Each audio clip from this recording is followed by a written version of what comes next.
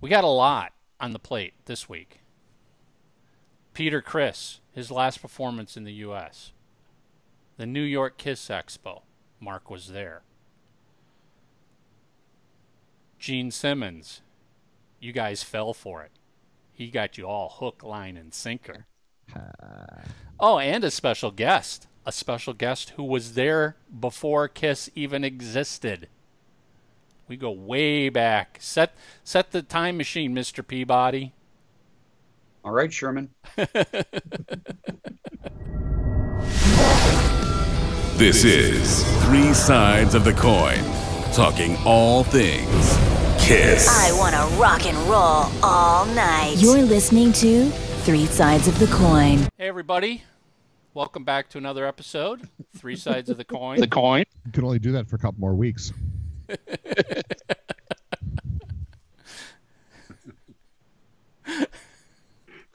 I'm one of your three co-hosts, Michael Brandvold. As always, I'm joined by Tommy Summers, Mark Cicchini, and the public domain metal horns. For now. For now. Oh, no. That's not right, Mark. That's not right. Huh. You did this. It's the thumb out. Yeah, That makes all the difference. Before the Gene Simmons Gestapo comes and takes us. Give me my nickel. Okay, so can you guys guess what the first topic is we're gonna do a little riff on right now? No. This. We can go around and give our impressions, and I'll start. I think it is the biggest laugh in the frickin' world that literally the entire world is got their panties in a twist because Gene filed a trademark for this. It just blows my mind. And listen, I can tell you guys from experience, I trademarked Three Sides of the Coin. I used a lawyer. So including lawyer fees and application fees, it was like $700 to trademark it. If you know how to do it on your own, you can actually file a trademark direct on your own, and it's like $100 to file it online. So for the cost of $700, Gene filed a trademark that, in my opinion, probably will not be awarded the trademark.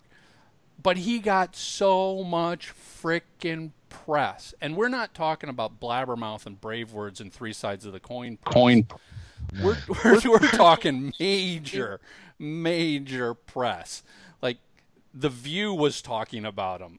Was it Good Morning America or the Today Show was talking about him? Every radio station is talking about him. Really? Everybody is. And they're all like up in arms that he can't do this. That you can't trademark that. That, oh, by the way, Ronnie James Dio's been doing this before you, and the Beatles were doing it before you, and everybody's trying to make a case of why he shouldn't be awarded it. You guys don't get it.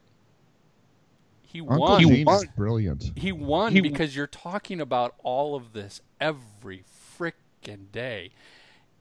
And in the long shot, if they do give him this trademark, an even bigger win for him, because nobody else thought about spending $700 to see if I could frickin' trademark something.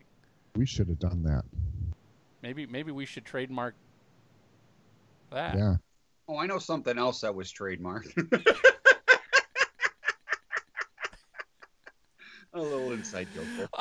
But no, seriously, people, he won. He won the second he filed that trademark, and even if he doesn't get it, you guys don't understand what he's doing. You don't understand press. You don't understand all good press. All press is good press. Love me or hate me. Get out of the middle. Spell my name. All of this stuff. That's what this is all about. And the fact that Kiss fans are even freaking out that Gene would do something so low, so without class. I'm like, do you understand this is Gene Simmons, right? Have you been a Kiss fan for longer than, 24 hours? You know what he's like. This is him. This is the guy who talked about Prince's death. Right? That's what always surprises me, though, is that you have all these fans who've been around the band forever, and he does something like this, and they're like, it's like, come on, this is what he does. This is exactly what and that's why he does it, to get you to go, I as soon as I saw that, the first thing I thought of was all my friends in England, and I always love that that phrase they use of taking the piss out of something. That's exactly what he was doing. As soon as I saw that, I'm like, it's a total piss take. He knows he's going to get fucking tons of press for this, genuine or not. You think you think he's going to spend like tens of thousands of dollars if he gets if he doesn't get his way on this, and he's going to fight to the death for this? No, he's going to let it go. It's done. I filed my trademark. I didn't get it. Exactly. You know what? I tell you what. I'm going to go and ask money from every church, because I'm going to do that. I want praying hands now. I want a trademark. Oh, by the way, anybody hitchhiking, I'm now trademarking that. Guys, look at this, all this fucking material I'm giving you. Well, how about Nikki Sixx? Nikki Sixx was like, I'm going to trademark this. Yeah, that's where I was going. That's Mike ruins my bit. I was going to go through all of them and end with that one. But that's exactly what I was talking about. I'm like, guys, this is so. Again, it's one of those things. I turn on the internet and I'm like, is someone actually like getting upset about this? I know. Please. Mark, if Mark, let me ask you, if Gene did trademark that, how's that going to affect your day tomorrow? Yeah, exactly.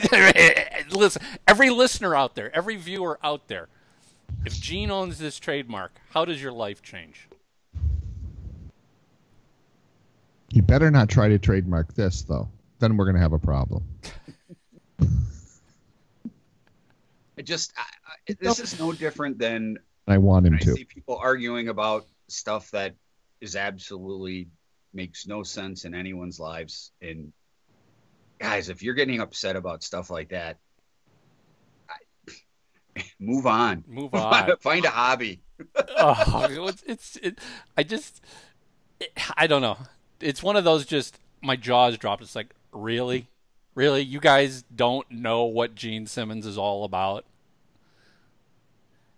It was great fun reading, though, and I loved how everyone was going back trying to find any picture of proof. That. And this is the symbol for I love you. This is this. It's like, who gives a crap?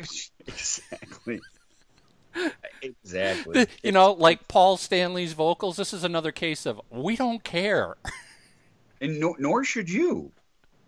I guess it's all funny. It's just fun to see somebody play the crowd the way Gene does. Oh, he's a master at it.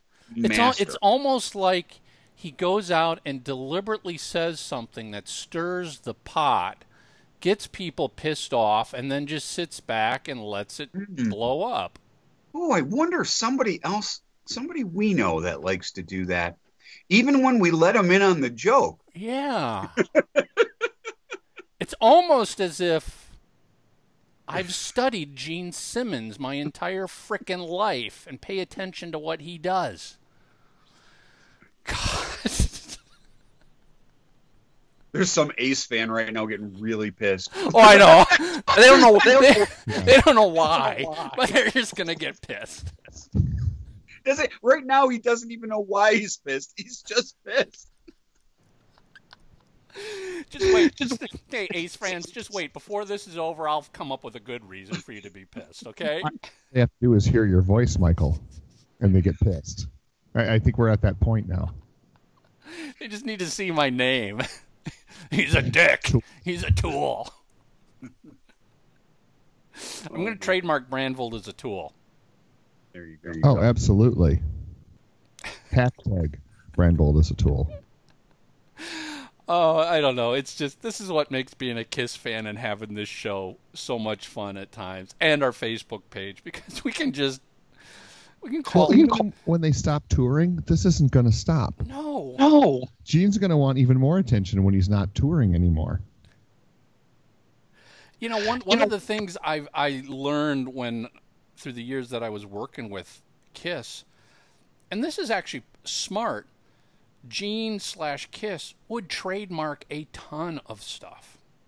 a ton of phrases and names and you name it. Not necessarily because they planned on doing anything with it, but it's better to have the trademark in case you do something in the future. It's, you know, when you're something as big as Kiss, a few $100 investment to trademark something is really smart and cheap, even if you do nothing with it. You can own that trademark. You're not obligated to do squat with it. Well, and isn't it also a situation like it used to be when the internet first started and people were buying domain names? So if you trademark something that you're not going to use and all of a sudden someone comes along that's making a film that really needs that particular thing, they could literally reach out to Kiss and purchase that trademark. So it could be also viewed as a business investment. It definitely could be. It could be. So it's a very cheap, smart investment on Gene. Some of these he'll get lucky on, trademarking the Moneybag logo. That was a fucking gold mine that he stepped in. Maybe, like I said, in the long shot, they give him the trademark for this. I don't think so. But if they give it to him, fucking brilliant on his part to do something that everybody else sat back and uses every day, and now he will end up owning the trademark on it. That's not stupid of him. That's not low life. That's not having no class. That's actually being fucking brilliant and looking at an opportunity that the rest of the world passed by day after day after day. Well, and I'm sure his hopes of the whole thing is when you're standing in front of a band watching a concert and someone does this, they'll go, "Oh, Gene Simmons." No, his hope is that at a concert when somebody does this, like you were at Maiden, right? Yeah. Mm-hmm. So at that Maiden concert, the ushers will be at the end of every aisle passing the offering plate down, and you've got to drop $1 in if you're going to hold up the metal horns at a Maiden concert. They take a photo of you, tag you on Facebook, and he sends you a bill. You did the times at the Maiden show, and you owe me $10. You know, that's the whole silly thing too that people are getting all upset about. You know, so much of that is unenforceable. So much of that is it's just, again, it's like as if you were to trademark the praying hands. We'll go to every church and stand outside and go, I thought I saw you with your hands clasped together. And, you know, come on. I feel people, I did see where some people were genuinely going, you know, that's his ego. That's his this. Like Mike said, no, it's not. It's just being smarter than you. That's all it is. And he's in a business where you want press. So think about it. If you're in his position, you can spend $700 and end up on major media outlets and all these other websites with someone talking about something you're doing. Who wouldn't spend that $700 all day long? Oh, and by the way, just so we can tie it into, because I've seen a couple people go, well, what's the point of press? He's got a solo tour he's promoting right now. He's announcing a whole bunch of solo shows. Yep, so, all ties together. Plus, guys, Mike, I know you would agree wholeheartedly with this just because you were around business-wise at the time.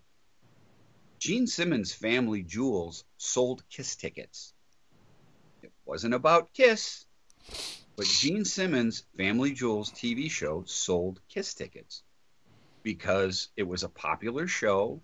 Gene was the star, and you associate Gene with Kiss. And I do know for a fact that ticket sales were up when that show was popular. Like he talks about all the time, the brand of Gene Simmons, the brand of Kiss. Mm-hmm. It makes that's a big deal. And it's brilliant on his part. Go ahead, Tom.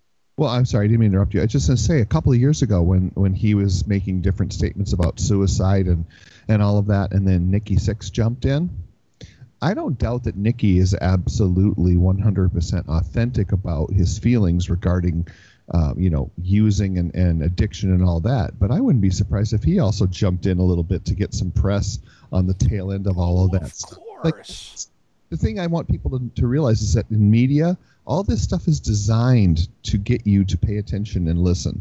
So there's never anything that's done as an accident anymore. Yeah, it wasn't an accident that somebody discovered that Gene Simmons trademarked this. It was a plan of, I'm going to trademark it, and he probably told one person, No, he probably spent half the day faxing everybody.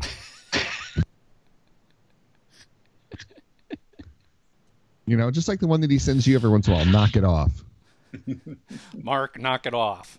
I'm going to turn your router off again. Well, so far so good this morning. You know, all right. So I was going to say, so that's our Gene Simmons rant. It just dawned on me. We do need to get a little feedback from Mark about the New York Kiss Expo. Well, I wanted to tie a few things in this morning. I got a lot of email and saw a lot of comments about my Kiss Cruise rant. Well, the parts you could decipher, I should say. Well, a funny thing happened along the way. Obviously, everything I said at that whatever 2 Tuesday afternoons ago or whatever was spot on. It's exactly how I felt. Literally, 15 minutes after we got done with the show, I got a call from a friend of mine who just asked me what I thought about the Kiss Cruise coming up, and also let me in on a rumor and everything. And here's where it ties in with the Kiss Expo. Bruce Kulick was talking at the Kiss Expo about what I was told 15 minutes after the show stopped filming, that he's supposed to partake in the Kiss Cruise. So Bruce was talking about it openly, so I'm not, divulging things I shouldn't. Plus, I'm sure you guys all read about it online by now. But that's going to be pretty exciting if that does happen, and from what I understand it is. Bruce was talking about it. He seemed very excited about it. I think it's very exciting as a Kiss fan that he's going to be on the cruise. I also talked to some of the guests that were at the New York Kiss Expo, and there's rumors too that there's going to be some pretty cool special guests. And I think by the time this airs, maybe it'll be official. I don't know, but right now, as it stands, both Bruce Kulick and some of the special guests that were at the New York Expo were all saying that they're going to be part of the Kiss Cruise. And that's part of the reason that it's the Kiss World at Sea. So your humble correspondent here wants to apologize to a degree for my rant, because I didn't know that stuff. If all those rumors are true, that's going to be pretty fucking kick-ass. I think that stuff trumps whoever the other musical acts are, because I'm going to the Kiss Cruise for one reason and one reason only. I want as much Kiss as possible, but I also look at the Kiss Cruise much like a Kiss tour. Kiss never, for the most part, ever let us down with opening acts. They always made sure the opening acts were good. You don't think so? Whoa. Oh. No. Okay, let's go through the list. Vandenberg. I like Vandenberg. I like Heaven. Keep going. So far, you're 0 for 0 for me. No, I mean, 2 for 2. I would agree with Mark. Both those records are dynamite. Next. Ugh, yuck. No, they have a history of having the worst opening acts. I will say that AC/DC and Iron Maiden. See Iron Maiden. I didn't see AC/DC. I didn't see Scorpions. I'm talking about. They have a very rich history. Well, yeah, around 82 through God knows when, it was like. Then they finally got Buck Cherry on for the reunion. I'm like, this is awesome. Obviously, there's going to be a chunk that I didn't like, but at the same time, overall, they helped launch more than a few careers. I'm not arguing that. Judas Priest. Yeah, come on. So anyways, let me go through my little thing here with that. I was upset because I didn't think they put much thought into it. And for whatever, even if you wanted to use those bands, Vandenberg, who was hot at the time, they had a big song on MTV at the time. Just because you didn't like it didn't mean they didn't have a hot video at the time. There's a huge difference. We know that Tommy's taste in music sucks. It was in a hot video because they those all kinds of dudes. didn't bring, at the time, they didn't bring a Beatles tribute band out with them on the Lick It Up tour. They didn't bring I would have preferred that. Out on tour with them on the Animalize tour. That's my point. If you look back in their history, they always tried to, even bands that I didn't like at the time, Trickster, never into that stuff, but they were on MTV at the time when they brought it. You love Trickster. They paid attention.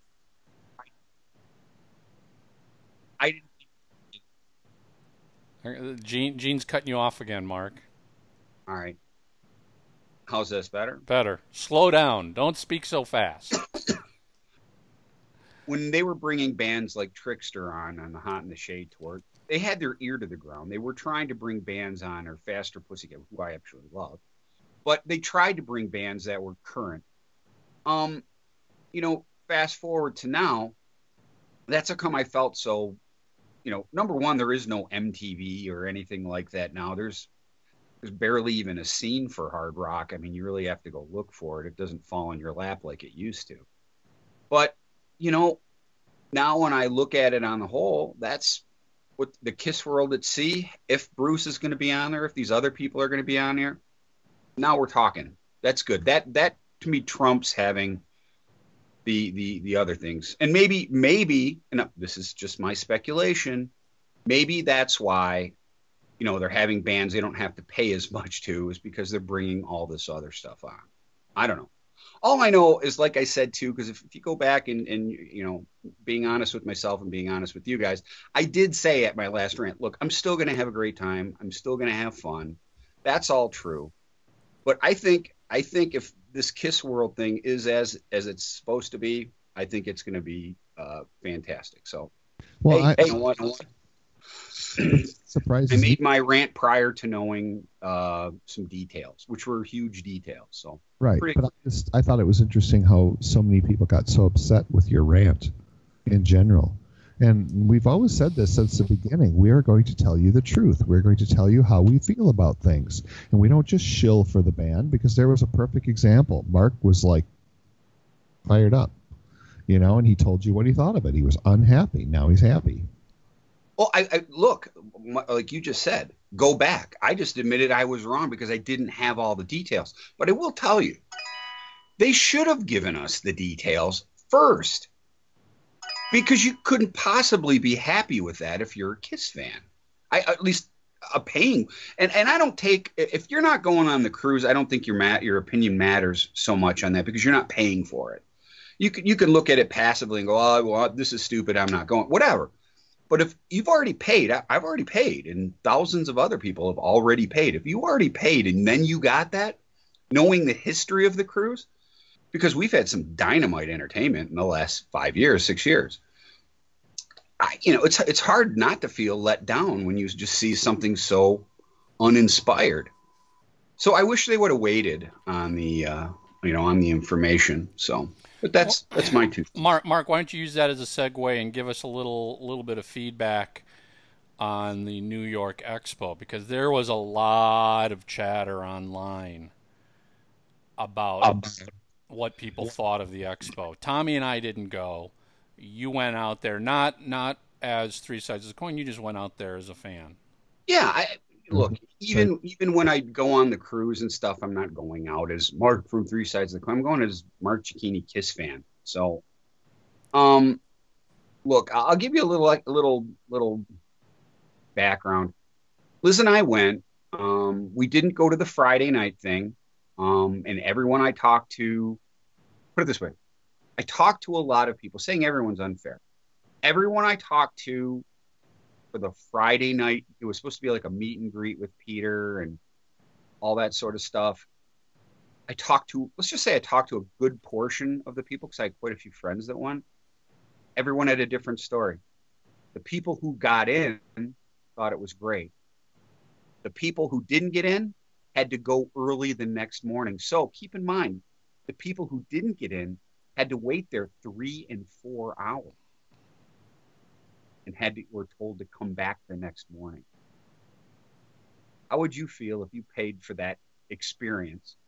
I'm pissed and I didn't even go. Yeah, look, but the people who did get in Said it was fucking greatest thing ever. Said Peter was in great spirits. They also said that he looked tired.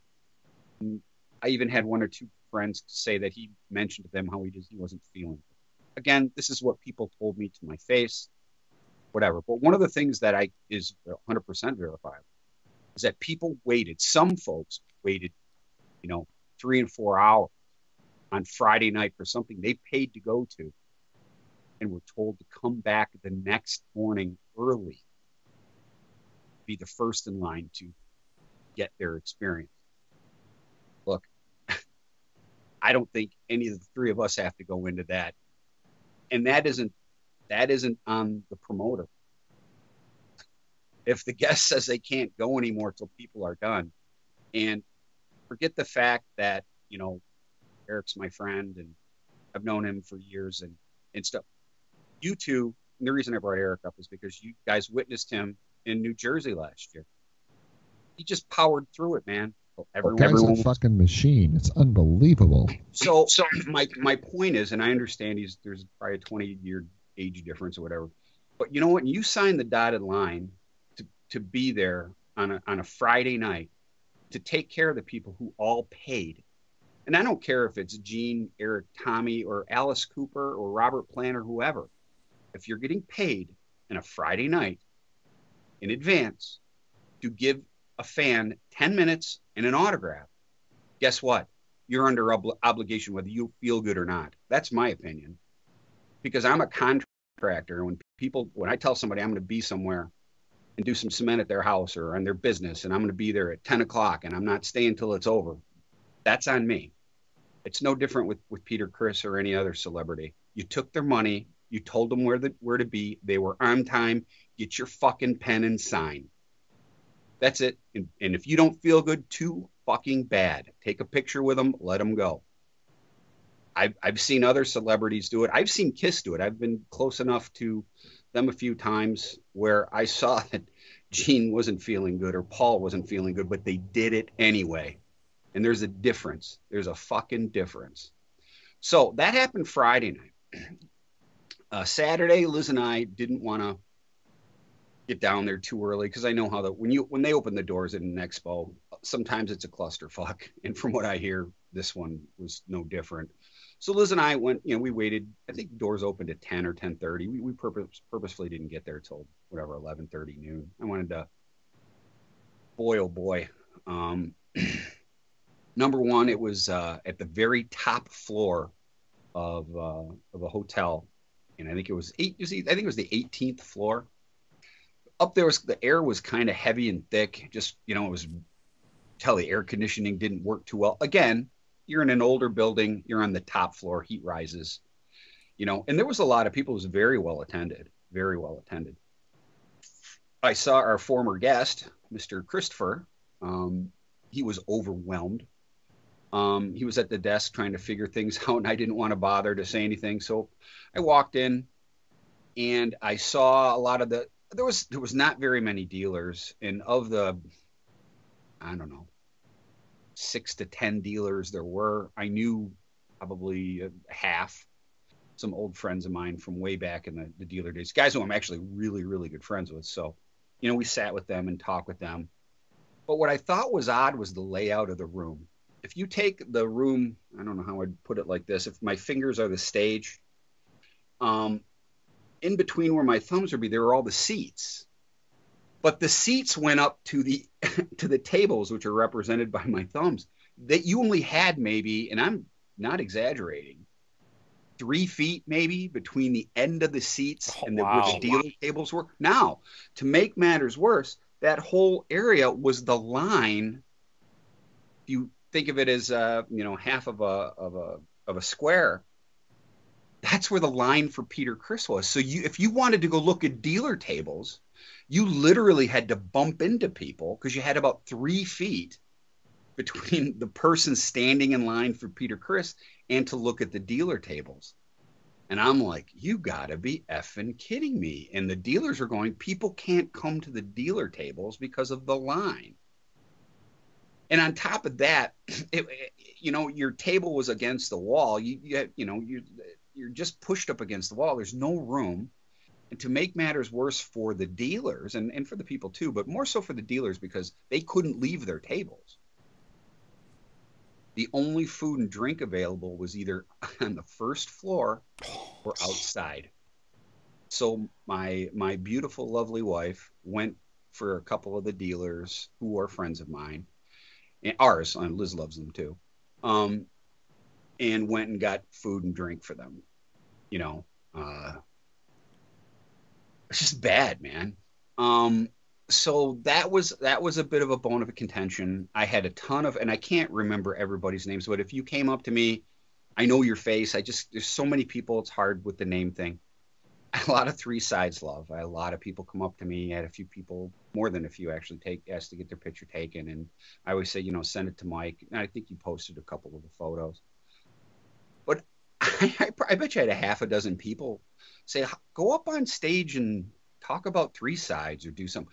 They had a stage, but no PA or no working PA. I had heard somebody said there was no working PA and that the sound guy quit or walked out like the morning of or the day of, something like that. There's a reason I'm being really cautious with my words, because I read that too, Michael, and I heard that there, but I can't confirm that. You know what I mean? So if I don't know. And just so everybody knows, Mark mentioned Derek Christopher, who put on the New York Expo. He was on here in the past for the LA Expo. We've reached out to him to come on the show and see if he wants to talk about what happened. I mean, I know from our past conversations with him, he's been very upfront about stuff. Look, so we'll fingers crossed, Derek will be on in a few weeks. Yeah, Derek told us in no uncertain terms he wants to do more conventions and he wants to come on and get the truth out. And that's what he's going to do. So that's another reason I'm being cautious with my words. I want you guys to look forward to when Derek comes on, because to everybody who's read stuff about this expo, don't know the whole truth. And I know that because we talked to Derek. Yeah. There are a lot of things, actually some pretty big bombshell things that you guys don't know that you're going to find out here on Three Sides of the Coin when we have Derek back on. So he'll probably be on, I'm guessing, the next few weeks. It's going to be an incredible show because, number one, he's a good guy.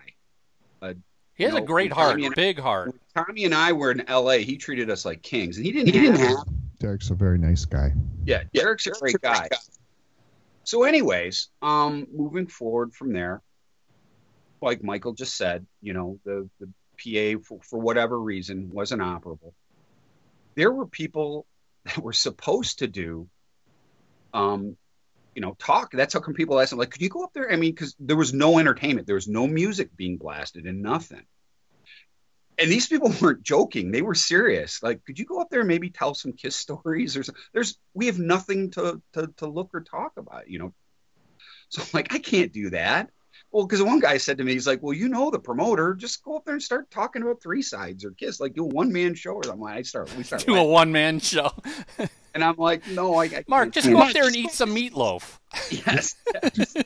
So it was funny too, because Liz is sitting behind Joe Marshall's table, and some guy's just walking. He's like, "Are you the meatloaf lady?" The meatloaf lady. Nice. That's a T-shirt. We got to do a T-shirt.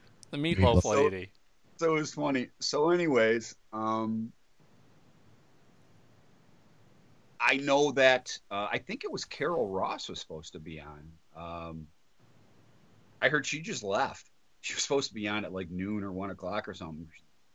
I don't think the first guest got on till I think like 4 or 5, and they were supposed to start I think at 10 or 11. Right when it opened. When I saw pictures, it looked like all of the special guests got up there at the same time, like Big John Hart, Chris Lent, Robert Conti, Dennis Wallach, Ken Kelly. I saw them all on stage together. I thought they were supposed to go up separately. They were.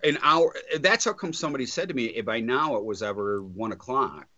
They'd been there since 10, these people. And how nice would it have been if every hour somebody went up there and gave them a half an hour, Robert Conti. And that's another thing. I tell you what, Michael and Tommy and everybody out there in Three Sides land, all, Dennis Wallach and Big John Hart and Chris Lund, all friends of the show, Conti, all of them.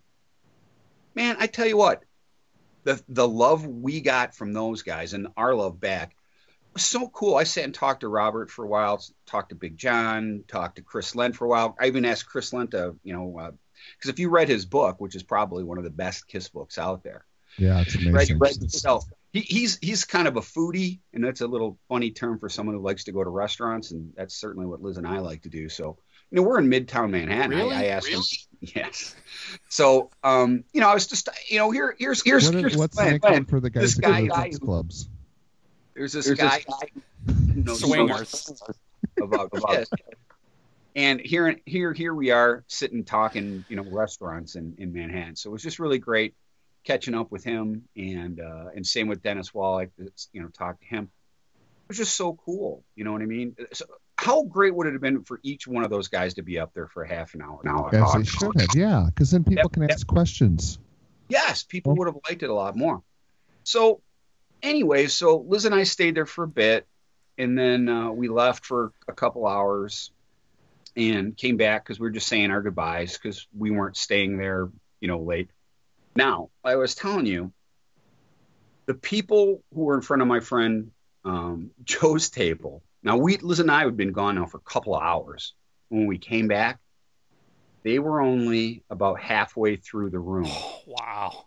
So when I talked to a few people that did this, some of them were waiting. Tommy, this is the same thing that happened in L.A.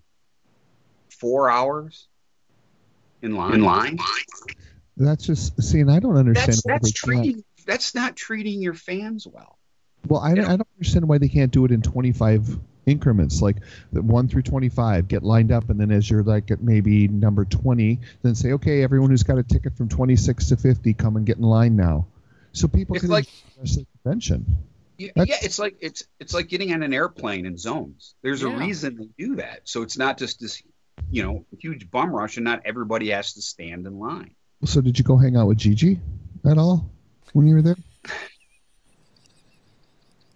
Oh, you look at the time. We'll address that. In a few episodes. You have a pocket full of ones? Boys, it's sunny out.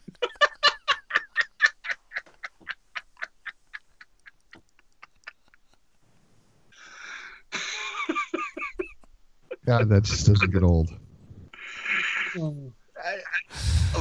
Oh my God! Those of you who get that, congratulations. Trust me, maybe in a way we can address that somewhere down there. Yeah. If you know, you're rolling in laughter right now. Yes. Yeah. You're going. Did they just say that? Yeah. Oh my God. And we leave, and I just talked to a few of my friends later on that night who went. And to be fair, everyone that I talked to, and it's quite a few, at least a couple dozen, they said Peter was great.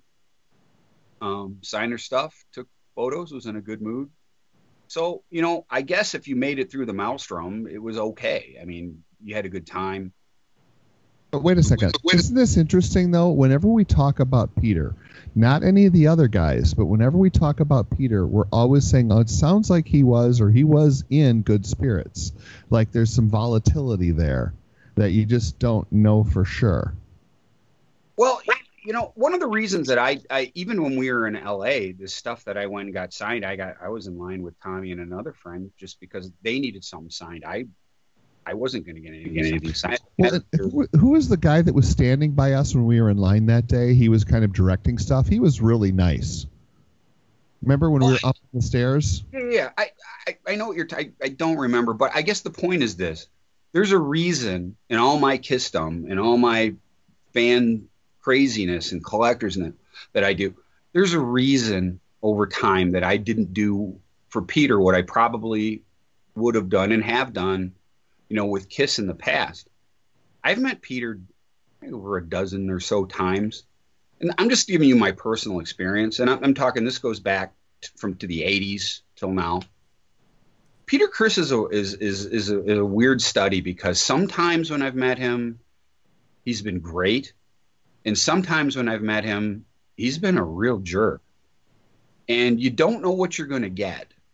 Now, by the time Peter did what he did in LA back in January when Tommy and I went, I didn't know what Peter I was going to get. And I certainly wasn't going to risk a couple $100. I wasn't going to risk a couple $100 to get it. I've already had my picture taken with him in makeup and without makeup. I've got his autograph dozens of times. So there was no incentive for me to do this. So I guess I'm a bit of an anomaly. I know that a lot of fans who just did this all said that, I think most of them, if not all, when am I going to get another chance to meet you? So they were willing to risk a few dollars to do it. I wasn't, and I'm lucky, enough in my past experience. But I think, Tommy, that answers your question, because I'm not alone. I've talked to enough people. No, I know you're not. That's why I wanted to bring it up, because it's of all of the musicians, he gets that tag sometimes. Like, you're not sure who's going to show up. Well, I just think it's that's interesting. just, if you've been a Kiss fan long enough and you've read all of the books and listened to people who met him, he's the guy who's got a personality that Mark described exactly. It's on or off.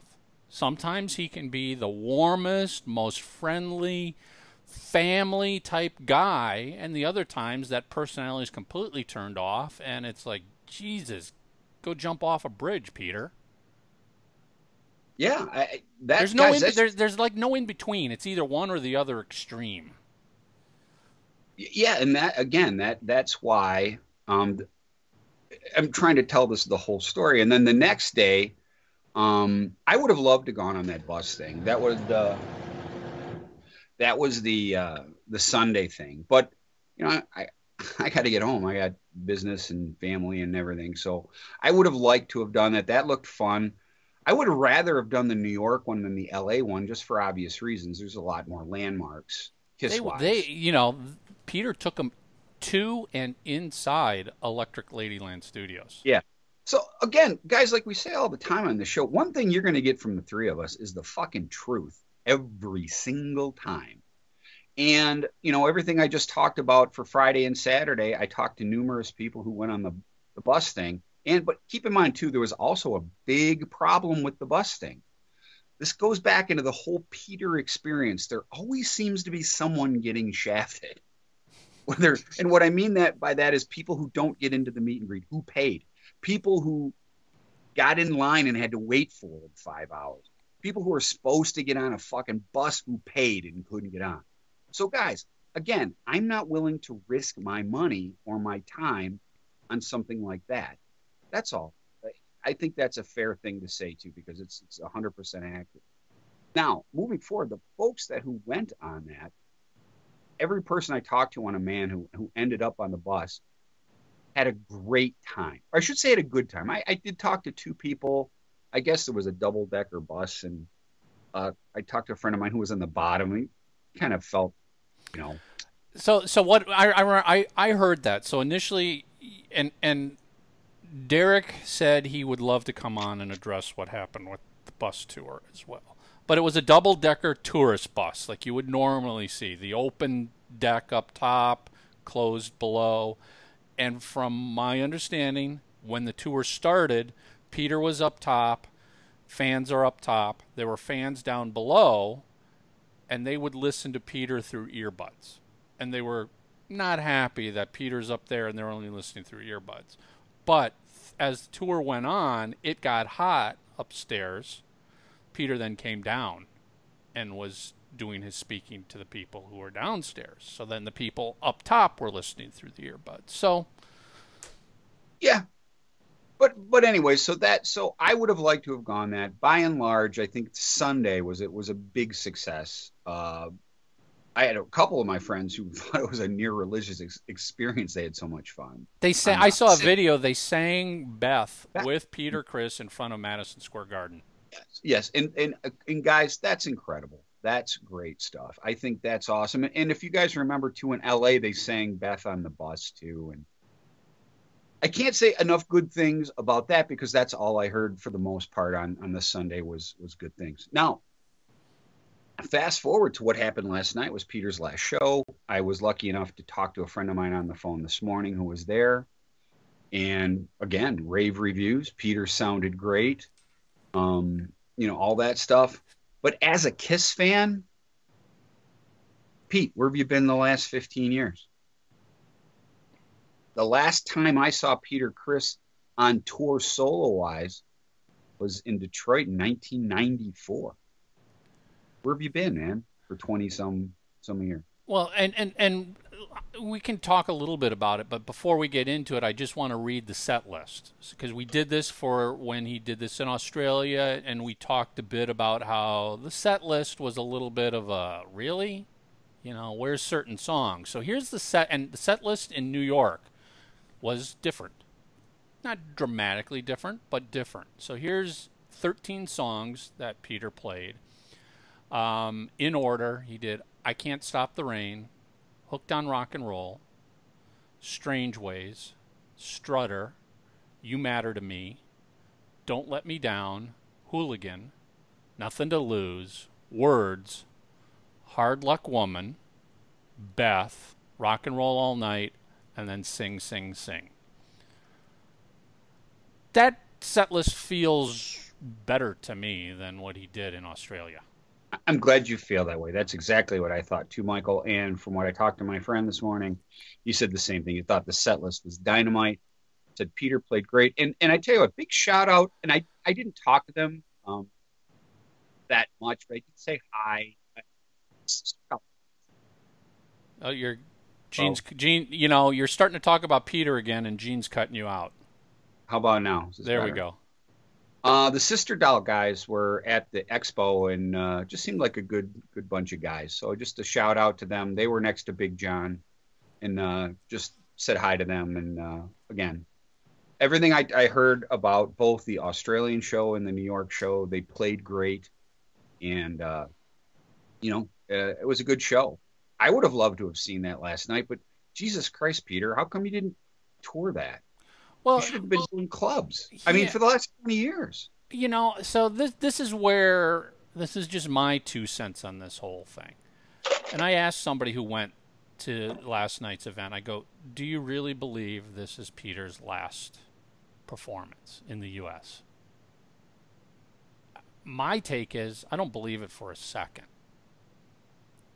If Kiss offers Peter a boatload of money to play one more show or a weekend worth of shows or a New York show and an LA show to end the Kiss performance with Gene and Paul, you don't think for a second Peter would do it?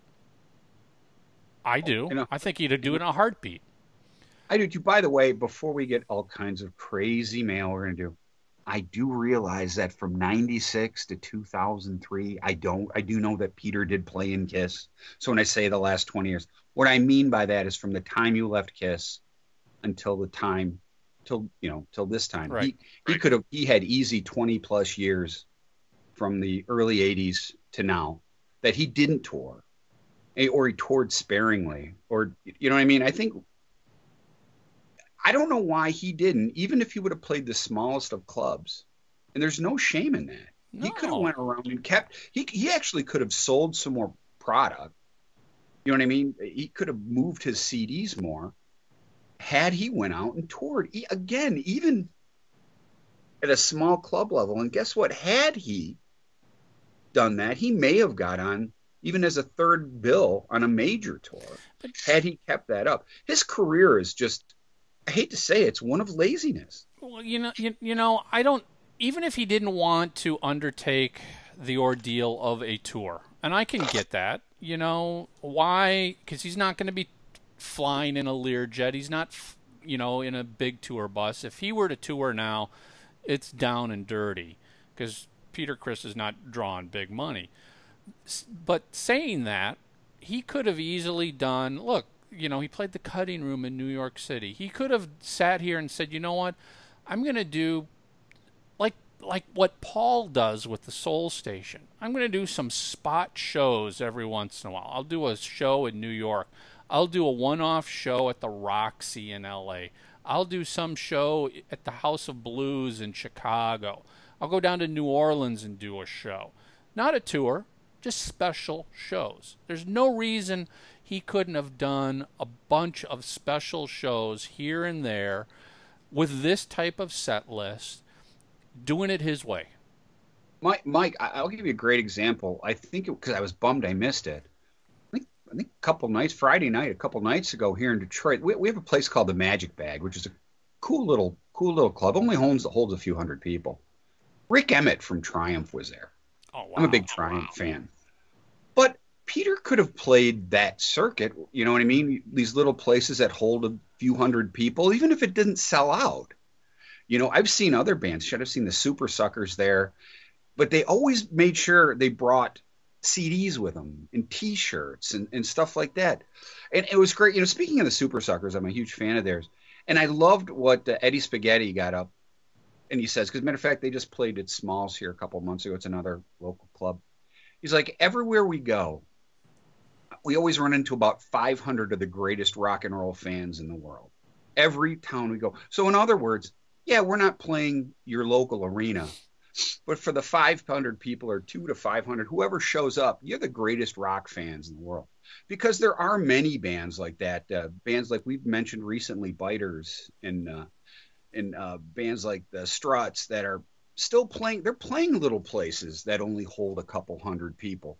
But that's how you make a career. And Peter Criss still to this day could play to a couple hundred people if he wound up in Chicago or Detroit or Minneapolis, or he could have, and he didn't. And as a Kiss fan, I feel cheated that way, because I would have loved to have thought more of Peter Criss, the artist, than just Peter Criss, the guy who was in Kiss, had he presented himself as Peter Criss, the artist. If he would have went out and toured his records and made himself part of something.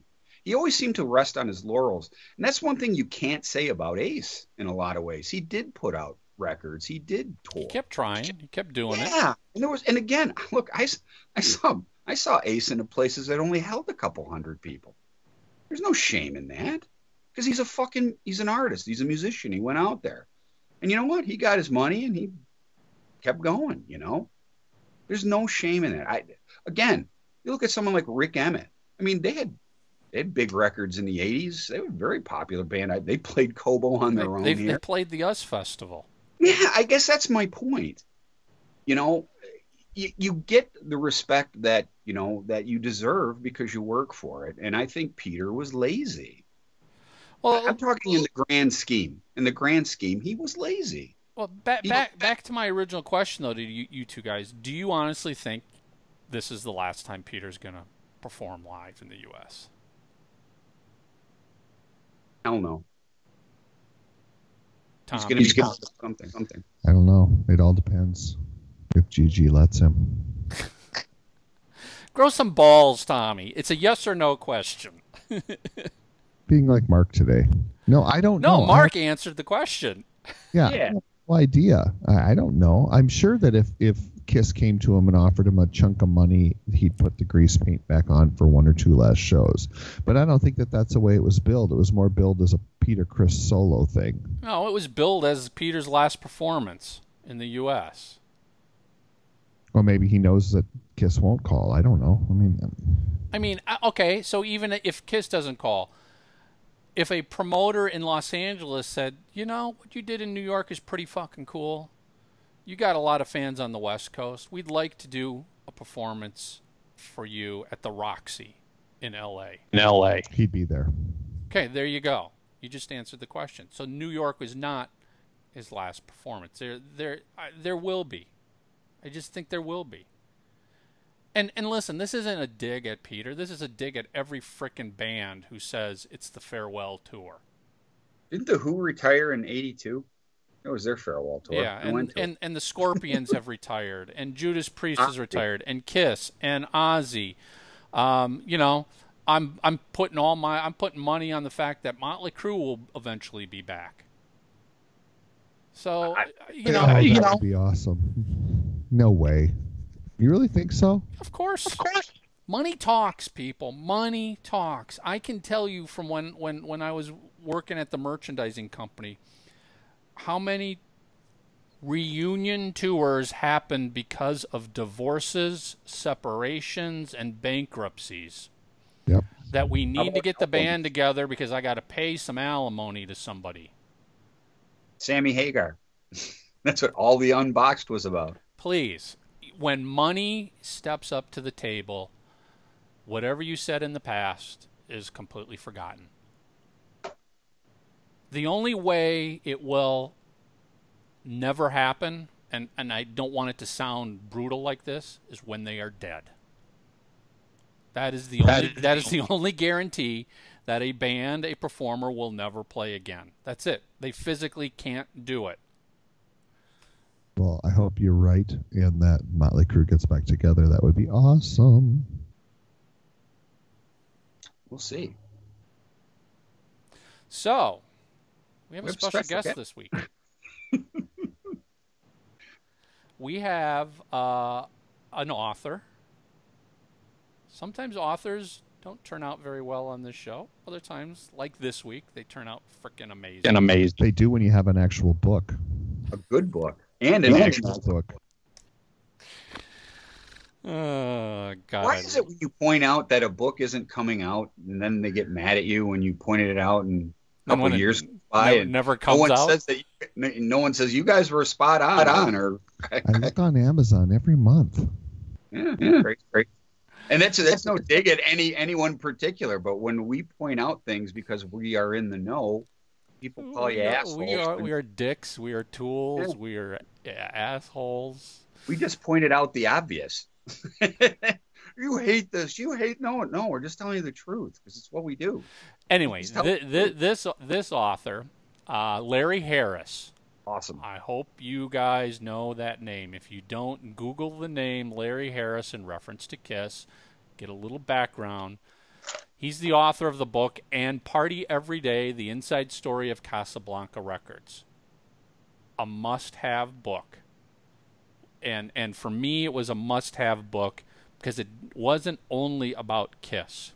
It was about Casablanca Records and all of the ongoings inside Casablanca. Larry Harris was there from day one at Casablanca. He is related to Neil Bogart. Michael and Tommy, before we go on with this, though, there are a few things, dear viewer and listener, there are a few things that Larry glosses over factual-wise, and he's one of those guys, much like when Paul Stanley has done this stuff. He lived it. He was going so fast living it that sometimes one of the things that stands out is when he talks about live being just recorded at Kobo. Right. When we get past those little, because there's a few things where I think some of the fans of this show, and I mean this in a wonderful way, you guys know every bit of my minutia. Sometimes especially when you have a guest on like Larry, who is in the fast lane, living this as fast as the band, this is the way they remember stuff. Whereas you can go back and go, oh no, well, Wildwood was recorded, and this isn't about nitpicking the fine details. Right. This is about talking to somebody who was there before Kiss. Yes. He was there when Kiss auditioned, showcased for the label. He was there. He saw it. He lived it. He experienced it. That is just amazing that somebody can share their stories. Now, the book covers it. We have them on for, I don't know, about an hour or so. It was a killer discussion with Larry. Can't wait to have him back. He's another one of those, we need another part 2 and possibly part 3. I mean, there was so much, he was there from 74 to 80. A ton of stuff happened in history, and we tried to touch on a lot of little things. But we could have done a whole show just about the solo albums and what he thought in detail on the solo albums. Destroyer, Alive. We could have talked about one album for hours if we wanted to with him. And Mark scored the collectibles, so you guys are already too late. Oh, did you get it? Let's just say we're all right. To be fair, because by the time this airs, Larry found some more stuff, so we're looking at a package deal. Whoa!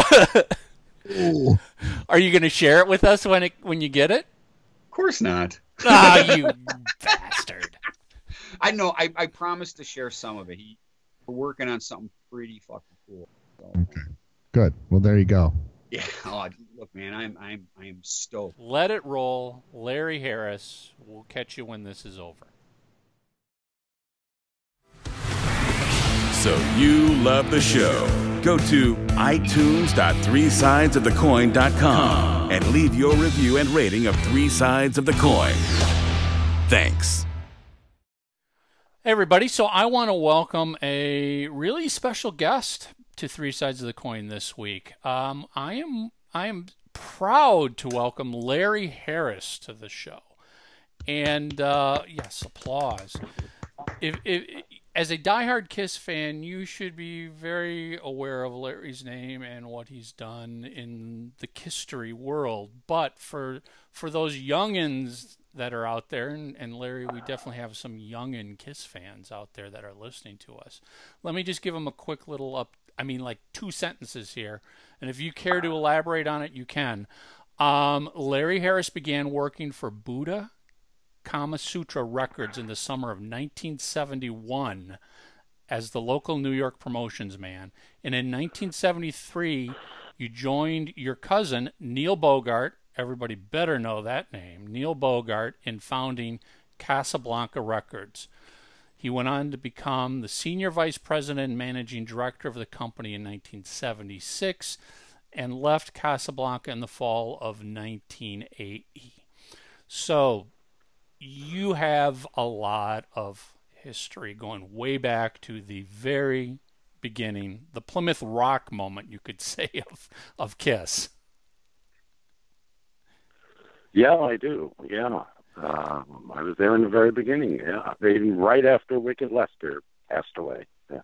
Passed away. What was, we've read the stories in the books and we've heard Gene and Paul's version of things.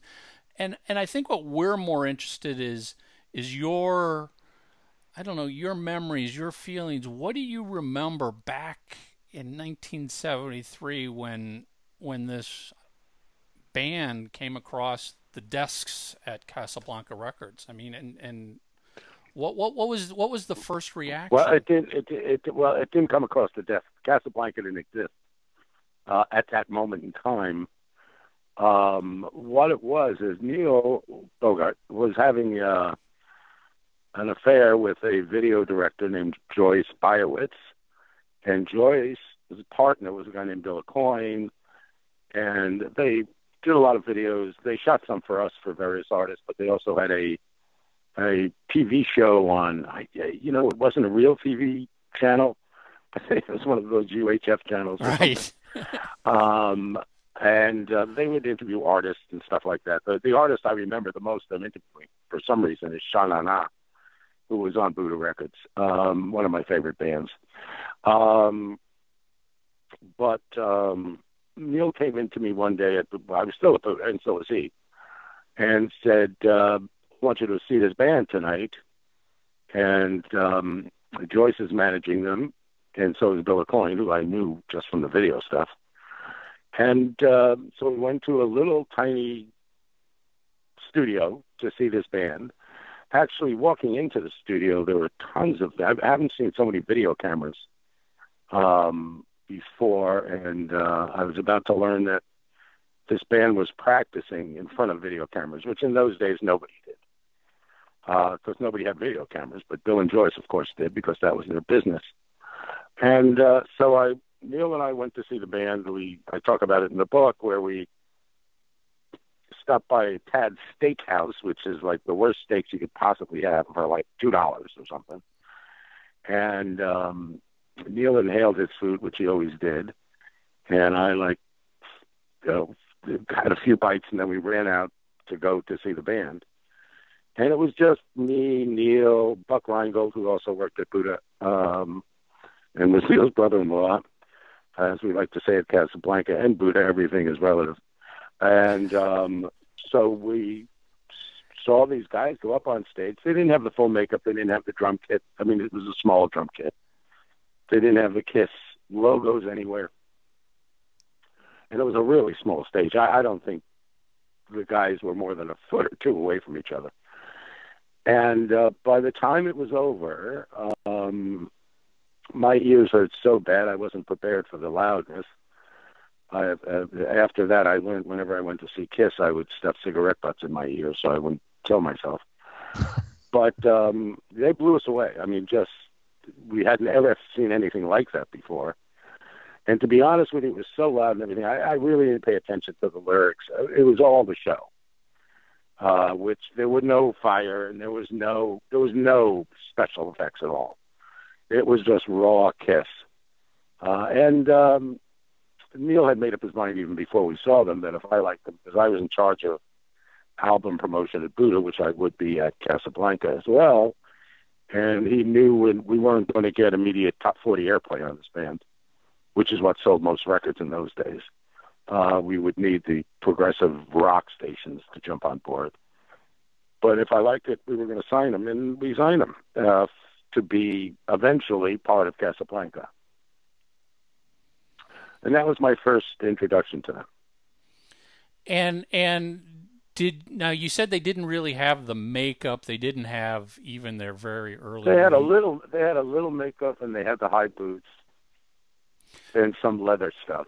Did you know at that time what their intentions were to do, or did they not even know their intentions?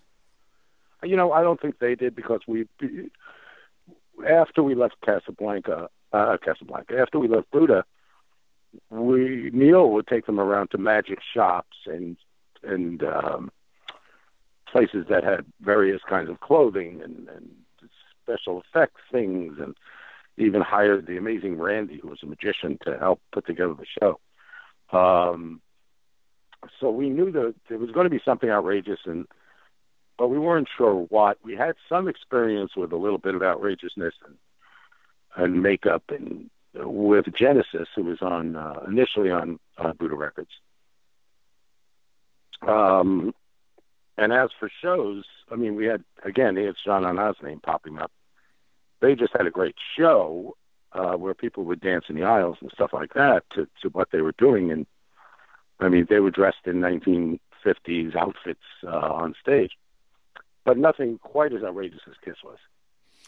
Now, so it doesn't sound like there was any concerns or reservations about the band wearing makeup and becoming outrageous. Yet I seem to recall a story very early on, like right around just before the first album was released or something, where Neil asked Bill if they would take the makeup off. Was there anything like that going on at that time, or did Neil have no concerns about it? When Casablanca started, we were funded and distributed by Warner Brothers.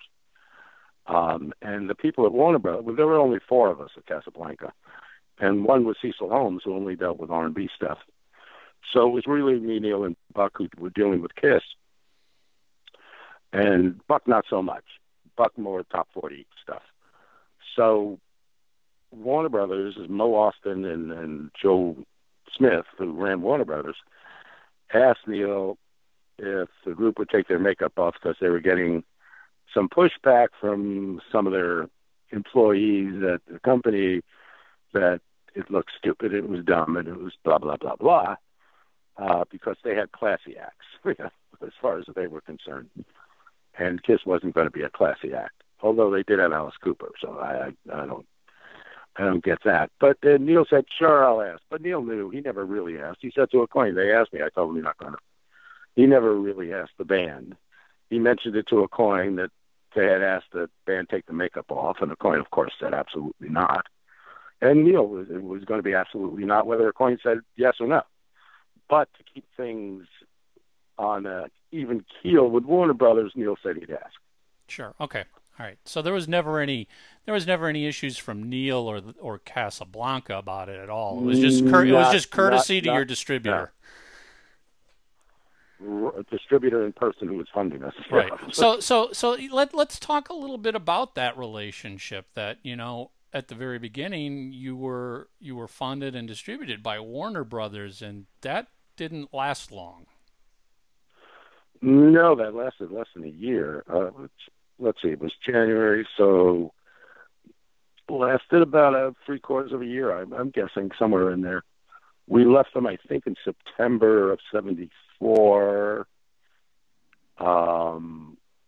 because we found out a number of things. We found out. I mean, they were working Warner Brothers' own product before they were working their distributed labels product. If it came up where a radio station was going to choose between Warner Brothers' own product and the Casablanca or Chrysalis product, they choose the Warner Brothers product to push. But we also found out that Kiss, and at that point we had the Parliament also as an act, and both were selling roughly 100,000 albums a pop. But we found out that there was a pressing crunch in the industry going on. Pressing plants couldn't keep up. So they put our stuff behind the Warner Brothers stuff. And we found out that we weren't getting our product out in the street because they weren't pressing it fast enough. And to be honest, Warner Brothers was really nice about it. Mo Austin, who was the chairman, said, okay, you could leave. Once he found out about this, Mo didn't know about this until Neil brought it up to them. And that was only because we spied on them in numerous ways. Yeah. And we wound up leaving Warner's, owing them $750,000. I always like to say we were the only label that ever owed them money that ever paid them back. And we wound up with keeping Kiss, keeping Parliament, of course. They gave us the rights to put out an album called the Johnny Carson 25th year anniversary album, which in a way saved the company, but in a way also put the company in large debt. I thought that was a disaster. Well, to a degree, it was a disaster. Carson in those days was huge. Anybody who appeared on the Carson show, I mean, sold whatever they were selling and became famous.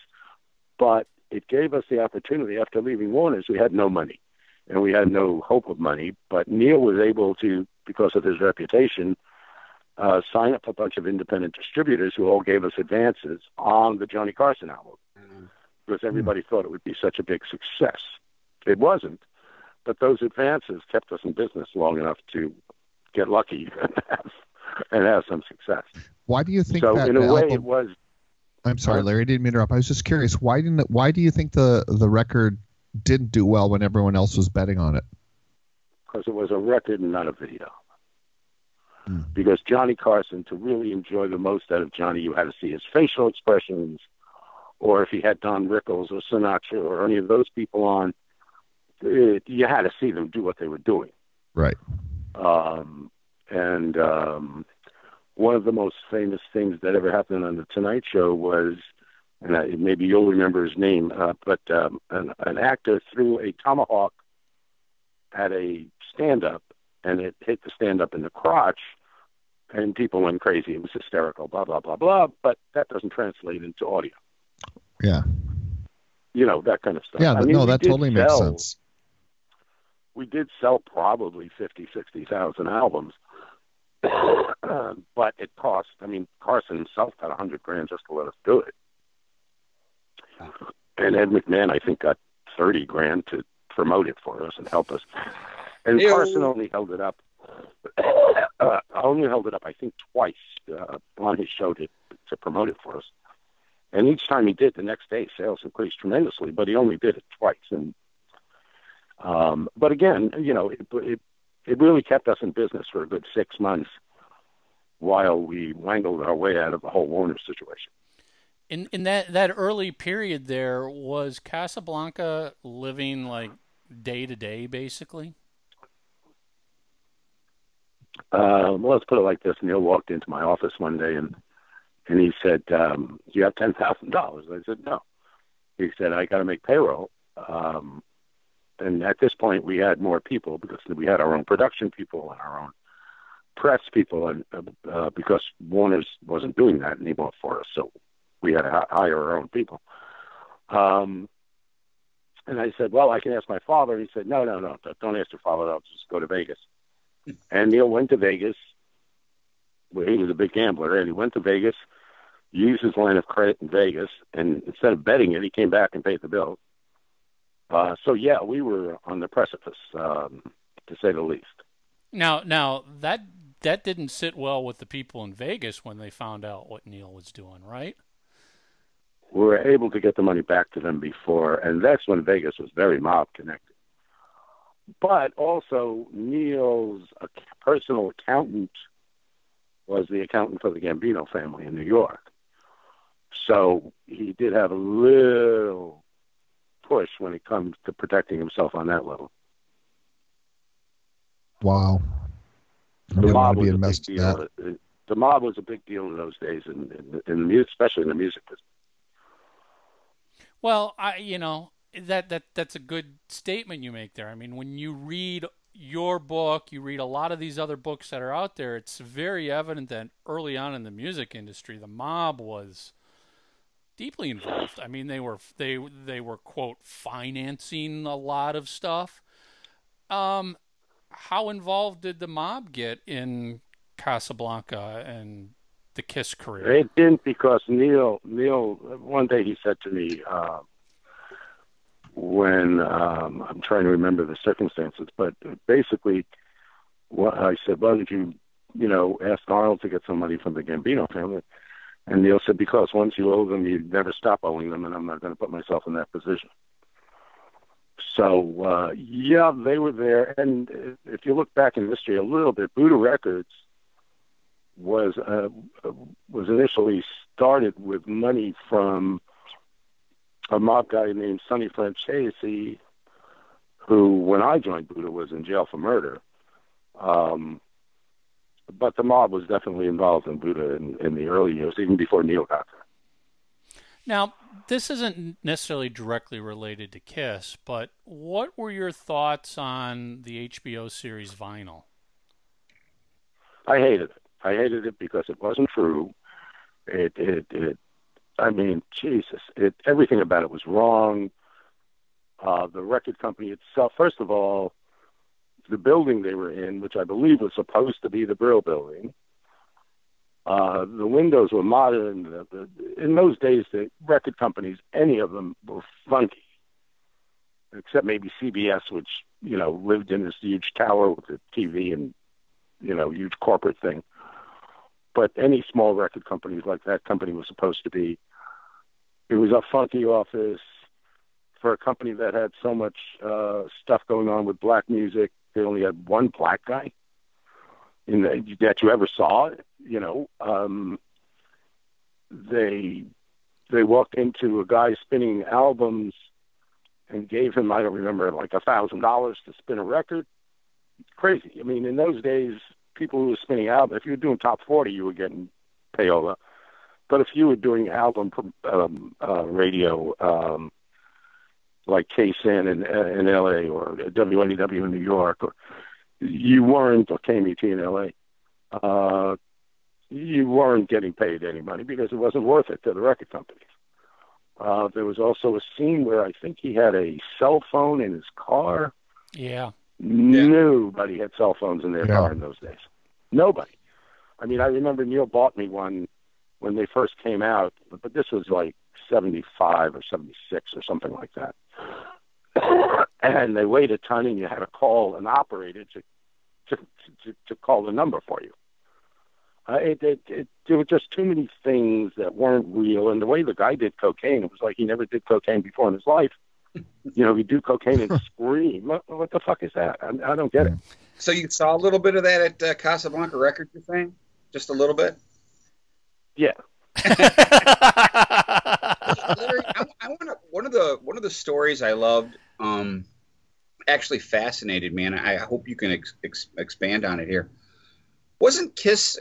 Were you working to get them a number one? And I can't remember if it was Dynasty or what record were you counting on to get to number one? And no, it was Donna Summer.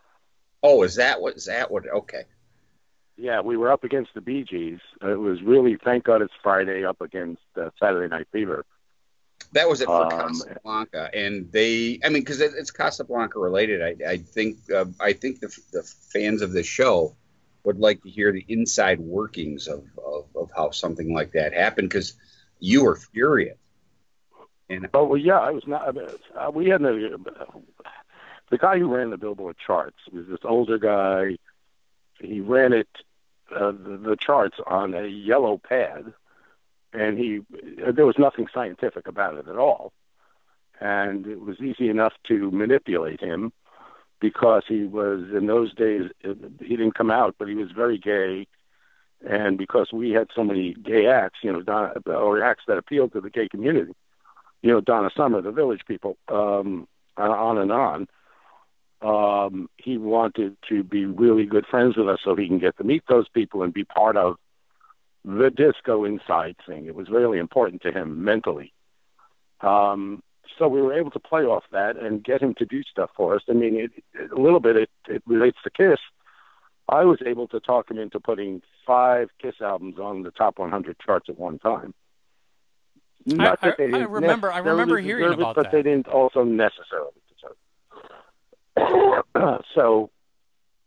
So he had promised me that Donna Summer from Thank God It's Friday, and my brain is skipping me what song that was. It was from Thank God It's MacArthur Park? I don't know. No. That Bad Girls? That wasn't in, no. I'll think of it before we're done. But anyway, he promised me that of one of the Bee Gees songs from Saturday Night Fever. And I told Neil, and I told everybody, no problem, we're going to go #1 next week, no problem. Well, I used to get the numbers before they were released, and when I found out, usually they came out on Tuesdays, and when I found out on Wednesdays, and when I found out on Tuesday that we weren't getting it, I went ballistic, and who would scream at the chart editor at Billboard? You got to be out of your mind. But it just caught me so off base, and I don't remember if I was stoned at the time. I could have been, because that was a frequent, situation. But I just went ballistic and started screaming at this guy on the phone, and Neil came in because he heard me screaming, and then people from the other side of my office came in that door because they heard me screaming. Neil tried to calm me down, but I felt violated because, this was a promise, and I've done this guy tons of favors. He paid for it later, but, with other favors for me. But that's the reason I did it. It wasn't for Kiss. Oh, Larry, staying with that theme, again, I always say on the show that timeline is everything. Was there any sort of production meeting about Kiss doing something like I Was Made for Loving You, being that Rod Stewart and the Rolling Stones and a bunch of other bands had that sort of song in the charts?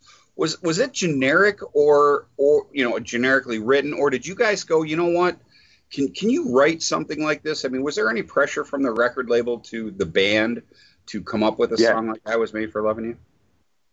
Well, not necessarily.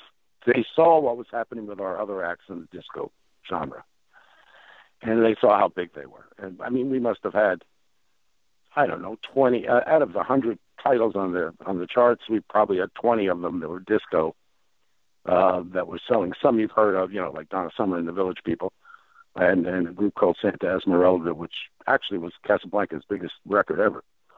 It was a remake of Don't Let Me Be Misunderstood, but disco. And Miko's Star Wars theme beat the original soundtrack, but Kiss was not selling quite as they did or as they used to at that point, and we put some pressure on them to think about doing a disco song. Yeah, because I always wondered or something that could be thought of as a disco song without it being too blatant. Yeah, because not only, it's funny because I Was Made for Loving You gets all the, I guess, jeers, if you want to say it, by a certain section of the fandom. But, Sure Know Something was every bit as of a groove song, as a dance song. And it doesn't seem to have that stigma attached. And I love both songs. But for my money, I actually like Sure Know Something Better, and I was quite surprised that didn't really do anything chart-wise. And if you want to stay on the same record, one of my all-time favorite Kiss songs is Dirty Livin' off that record. Really? Again, I mean, all three of those songs have a strong dance beat, and I think are phenomenal songs, all three. Matter of fact, go ahead. You have to remember the time period. It was when that song came out when people who couldn't dance and liked rock and roll, but mostly men, because their girlfriends were going to discos, and they didn't go because they didn't know how to dance or they didn't feel comfortable. And there was a backlash against disco because of that.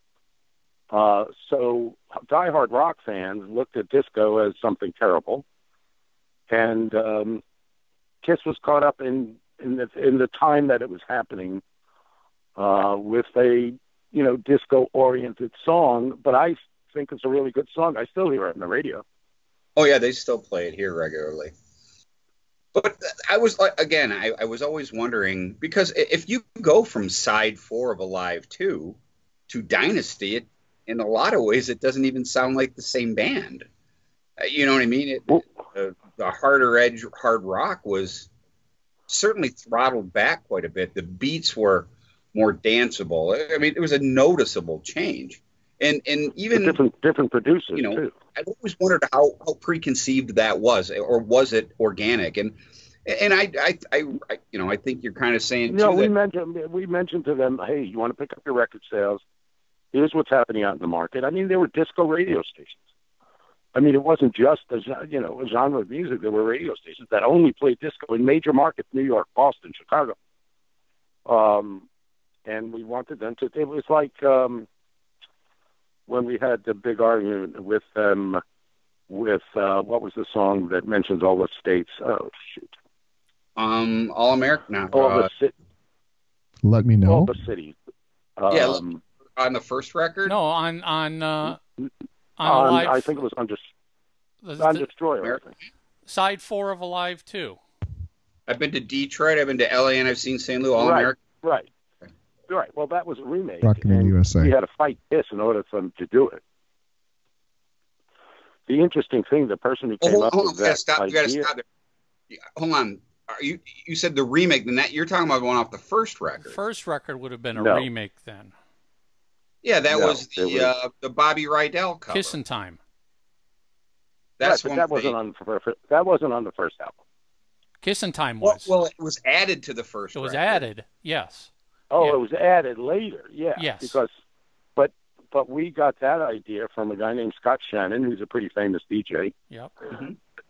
In New York. He also has a syndicated show as well. But he was a DJ in down south in Memphis, maybe.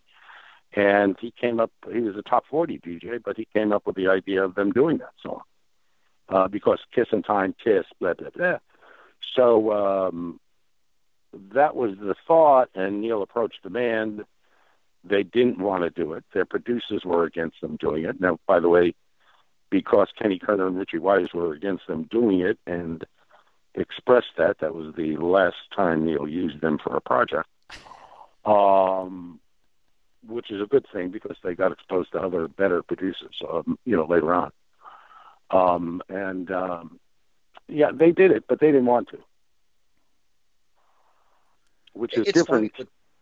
With Kissin' Time, it was, you could tell that they were trying hard to get on the radio with that sort of song. It was that is a very record company sort of, I don't know. Oh yeah, no, it was definitely an attempt to get to top 40. Contrived, I guess, would be the word. Larry, let me ask you. Related to Kissin' Time, we just had the anniversary of the big kiss-off, the kissing contest.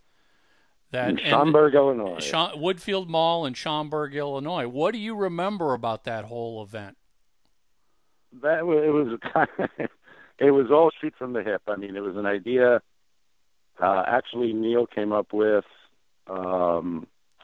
because I got a call in the middle of the night from a radio station, WSHC in Miami, where a good friend of mine who ran the station said they were holding a kiss contest of who could kiss the longest.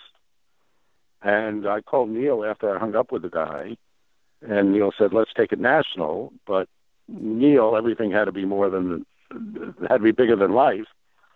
So what we did was set up with various top 40 stations around the country, again, trying to get to the top 40, where they would send winners. They would have a contest in their local market. The winners would go to Schaumburg, Illinois. We'd fly them in. And I don't know, we must have used 20 top 40 stations around the country to get these contestants. And then Neil, Buck, we would call at these 20 stations and give them updates on what was going on, especially with their contestants, as the contest kept rolling along. But it was great because it hit the national TV news, it hit newspapers. It really got us a ton of exposure. So it was a really good promotion as it worked out. You keep saying, you're trying to get top 40. You want to break it at top 40. Was there a time where you felt like, okay, it's going to break. This song is going to break? I mean, because from a fan standpoint, it felt like to me, Kiss never became, other than Beth. I mean, Beth is obviously, it stands on its own, but leading up to that, was there ever a moment where you felt like you were going to be able to get it, or did you just finally give up and say, this band will never be top 40? No, we kept trying. Because in those days, in order to get the big numbers in sales, you really had to get exposed on top 40 radio. That would drive the record. For us, Kiss were road animals. We kept them on the road constantly.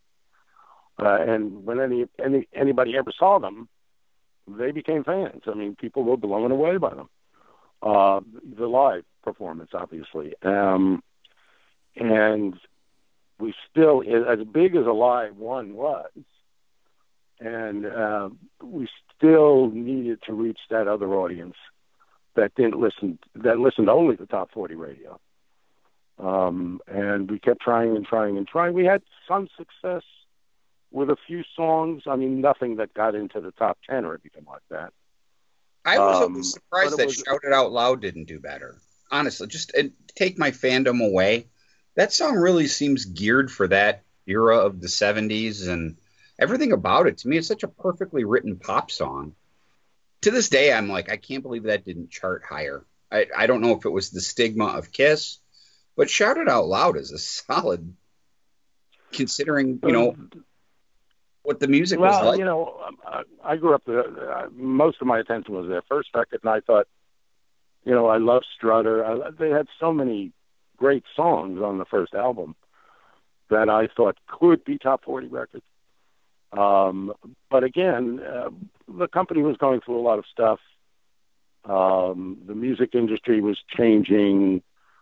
Hippies weren't so, Grateful Dead fans weren't so numerous as they had been. They were still there.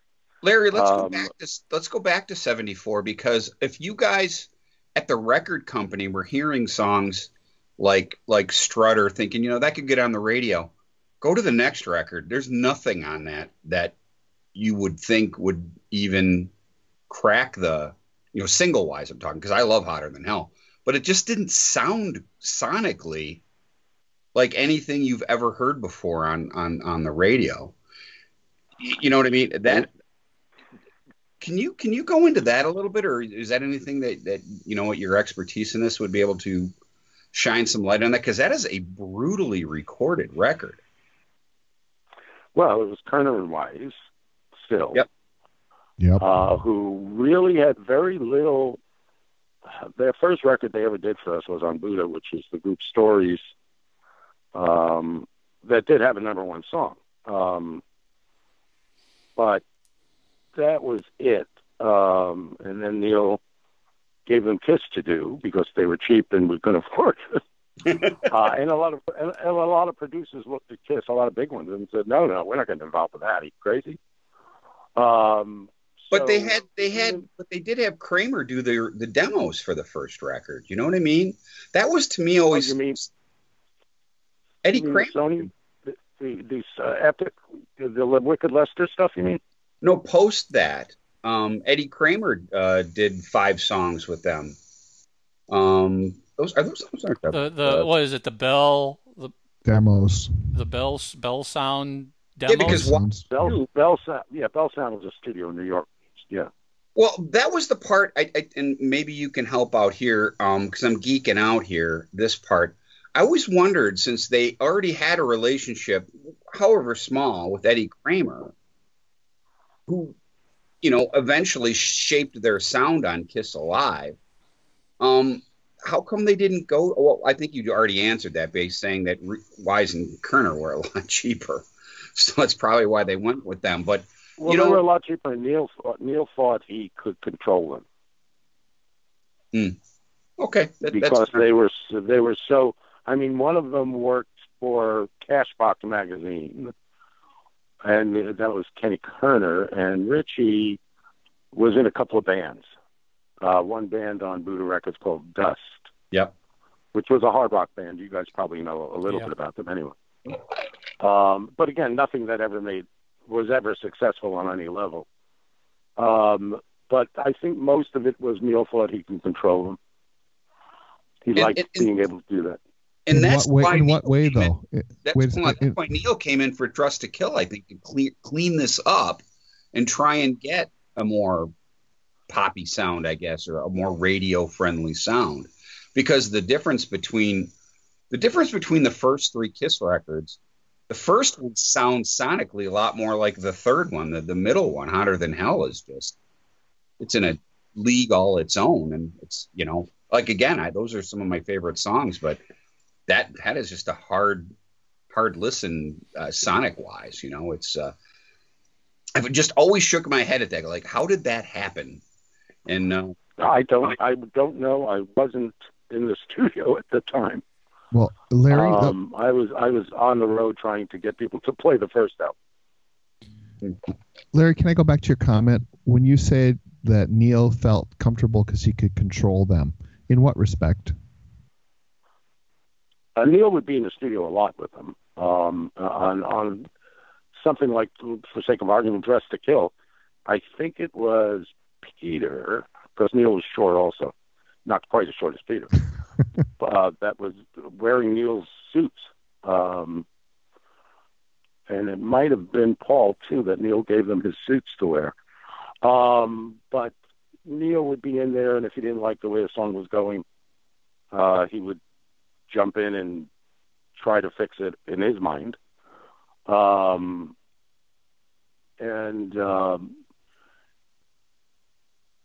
He had produced other albums in the past, never anything hard rock. Neil was not a hard rock guy. I mean, this is the guy who invented bubblegum music. Mm-hmm. And his biggest successes, for the most part, was R&B music with Gladys Knight and Curtis Mayfield, and, who he could not tell what to do in the studio because they were famous already. Right. And I think he wanted a band he could mold the way he wanted, which worked for a little while until Kiss said no more. When did that happen? I can't give you a date, but it was definitely after Alive, after the success of Alive. And the only reason, and I know people might know this, Alive happened, was we were pushing it for every 6 months to come out with a new Kiss album, so we'd have product flow to give to the new distributors. And we had no money, as I had mentioned before. And Kiss was on the road constantly, so they hadn't had time to write any new stuff. So we thought the easiest and fastest way to get a new album out was to do a live album, which a band that never had a hit to do a live album was really nobody ever heard of before. And Frampton, I believe Peter Frampton might have just had his big, huge live album then. So the cheapest way to do it was to record it live during a concert, which of course we did in Detroit. And Kramer was the producer, as you said, but Neil was running back and forth into the production. It was like a mobile home production thing from from the stage to the back with Kramer, getting involved with the production on some level. Again, I was out keeping the people happy, so I didn't go back there. I might have went back there once. But here we were playing in front of, 15,000 people or something, that were already Kiss fans, because Detroit was definitely a stronghold for the band from almost the very beginning. And that's only because I was very close with the only major rock station in Detroit that kept pushing and pushing and pushing the band. And we did a couple of free concerts there also, which sent people home talking about them. But Alive was only because we didn't have the money to go into the studio, and they didn't have time to write new songs. And it was just by luck that happened, because, of course, the album exploded, which we didn't think it would. I mean, it was just shoved out there to fill that 6-month period, and shoved out there pretty quickly. Well, I tell you what, I want to stop you right there. Now, a band with number one, you weren't expecting to sell a ton of records with that, but that also came with a very incredible booklet, and that had to added some extra, expense to the product. Not so much. I mean, not so much. I mean, it was. Go ahead. I'm sorry. Go ahead. No, go ahead. No, I just it's funny, the band that's hemorrhaging money to come up with them, and that was a bold move to take. I mean, because you would think Neil, you have to remember Neil. You have to remember Neil was a gambler. Neil gambled. I mean, he would gamble on 2 cockroaches running across the table and who would be first. I mean, he really was a big gambler. I mean, Neil didn't go to Vegas and play slots or poker. He played baccarat, which is big money stuff. So this was a gamble, and he went for it. Boy, it sure paid off. Again, I'm asking these questions the way I am, Larry, because I always say timeline, and this is a great example of it. These guys were, didn't have a pot to piss in, and nor did the record company. And here they are going, you know what? We're going to do a double record, and then we're going to add extra expense to it by putting this beautiful booklet in it. And let's see how that does. I mean, it just defies conventional wisdom. Well, except that here was a band that you had to see, and we knew that. So the only way in those days, and by the way, we were one of the few companies in those days that did tons of video recording. In the Kiss case, it was because Bill Aucoin and Joyce had the equipment and had the knowledge to do video.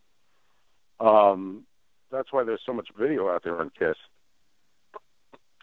And we would do everything we could to get them on TV, almost whatever it was. I mean, Neil actually hired a local L.A. newsman, TV news anchor, to help promote us to other TV news stations across the country, due to the fact that they would all know each other and talk to each other and do each other favors. So we were getting on hard news locally all over the country because this guy was able to place videos we had pre-recorded on those news stations. So, and nobody had ever done that before. So we were trying at everything. I mean, one thing Neil always did was try to think out of the box. And it was important to have the booklet to show what happens during a live show, the excitement, the color, the effects, which without the booklet, somebody picking up the album wouldn't know what was going on. Oh, I agree. I'm one of those, because I got it when it was new. My older brother brought that home, and oh my God, I was transformed right then and there. I mean, I still remember vividly just going, are these guys from hell? You know what I mean? This is the well, part of it was also because if you think about it, teenagers usually like to do something that would upset their parents or show their independence from their parents. And I can't imagine any parent in those days seeing Kiss and telling their kid this is great music. Oh, no way. Larry, I'd like to ask you a question. Since you're out on the road and you're trying to get them played in different radio stations, how did things change once a live started to become successful? Did your job just get that much easier all of a sudden, or was it still a push even all the way through up and through Destroyer? It was a push on every album. Yeah, we eventually had a lot of stations that stuck by Kiss and loved the fact that they were there and they played the hell out of them, but there were certain markets, a la San Francisco, where we couldn't get arrested with them. No matter what happened, even if they played the market and sold out, there were just markets that thought the band sucked, and they were embarrassed to play this kind of music from a band that wore makeup and sounded the way they sounded. And reality is, I know you guys love Kiss a whole lot, but we're not talking about the four greatest musicians in the world. No, I agree. Yeah. But you could say that about 90% of what you hear on the radio. I'm not being an apologist, but not everybody who writes a pop song or had a hit is a great, virtuoso. Oh no, absolutely. A lot of it's timing, a lot of it's luck, a lot of it's what kind of push you had to get on the radio. I mean, in the '80s, if you didn't pay $100,000 to independent promoters, you weren't getting on the radio, unless you were Michael Jackson or somebody like that. No, I agree. And that's how come I brought up the stigma, too, because doing your job had to be hard when some of these people, like based on their appearance, were dead set against putting them on the radio, which goes back to what I said about Shout It Out Loud being a great pop song. I mean, it's a rock pop song. It's got everything you want. It's got great lyrics that kids would get into. It's got a very catchy chorus. Very short. Yeah, no, I don't disagree. I don't disagree with you. But if you think about it, to answer the question about how hard it was, we were in Cleveland. Kiss were playing the Agora nightclub in Cleveland, and we talked the music director of a station, WMMS, which is a big rock station in Cleveland, into coming and seeing the band. We actually handcuffed him to his chair so he wouldn't leave during the show.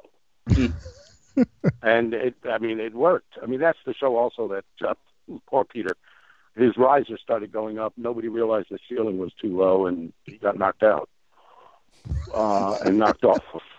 Nice. But no, we had to do all kinds of things, to get people to pay attention to this band and to see.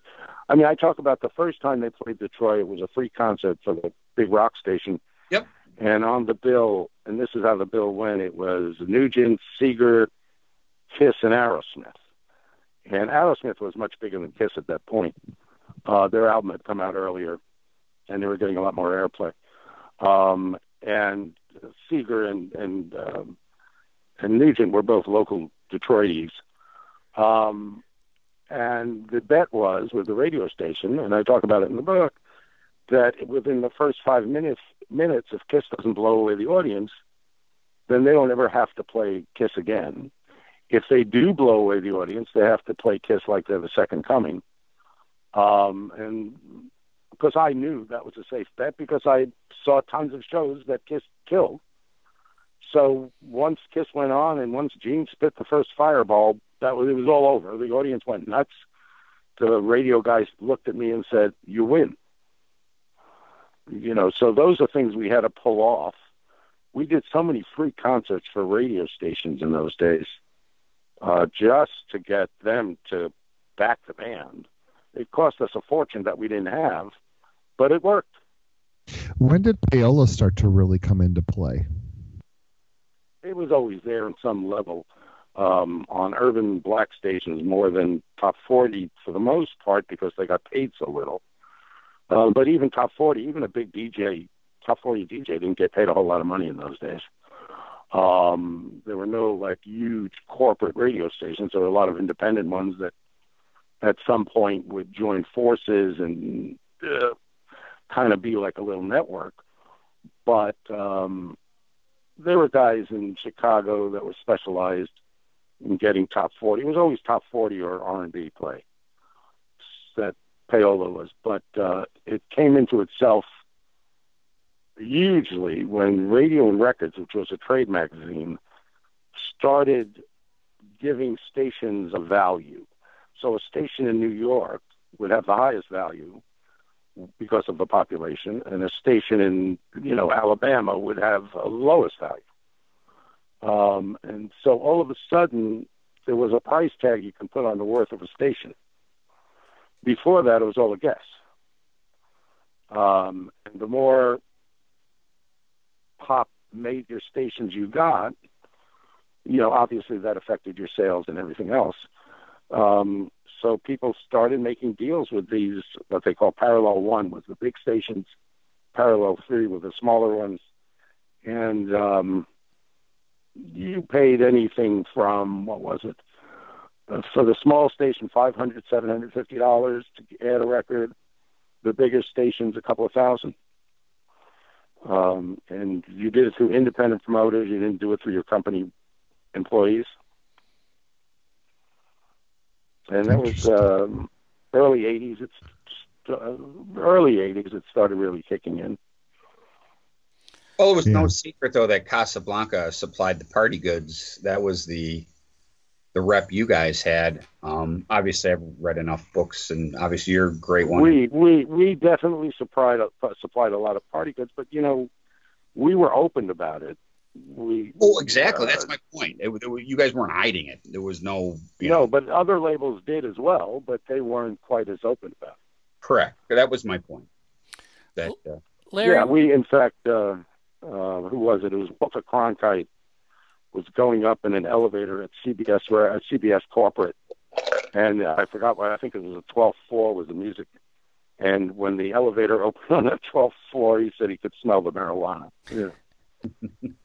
Larry, what do you remember about the first time Casablanca heard the Destroyer album?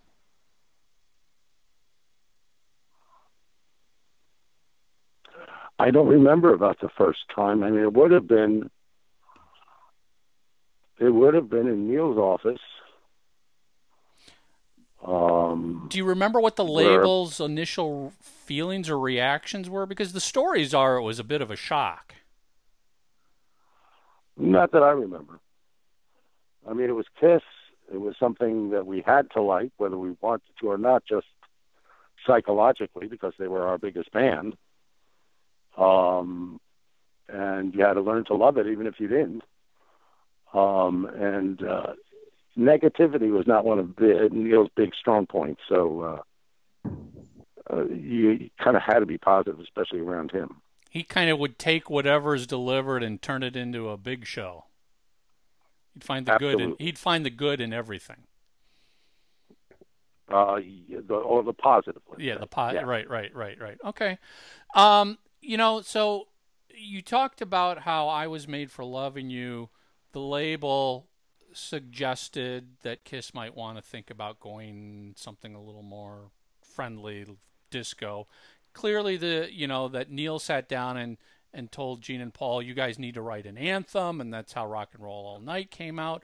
Are there other instances? No, I told them they had to write an anthem. You told them? Oh, okay. That's news to me. I told them that they needed something to close the show that would blow the audience away and make sure they got a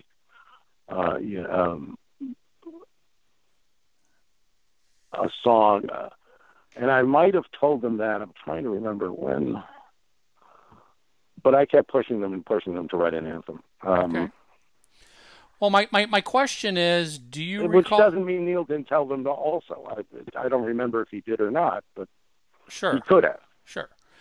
Do you recall other instances throughout the 70s, until you left Casablanca, where the label was making suggestions to Kiss? Whether it's suggestions about songs, touring, album covers, costuming, were there other things that you tried? All right. Kiss, the history of Kiss, and your listeners will probably know this. Once Kiss got to a certain point, Howard Marks got involved. Howard owned an advertising agency, And that's where Bill Aucoin got his money from to help with Kiss. It's also where Bill had his office initially. And Howard had a whole staff of artists, and because he was an advertising company. So Howard was pretty much in charge, and he talked to us about it, and he talked to Kiss about it, obviously. Doing all the album covers after, I'm trying to remember what album. Probably around 76. So Howard and his partner Carl were their business managers. And all the artwork went through them.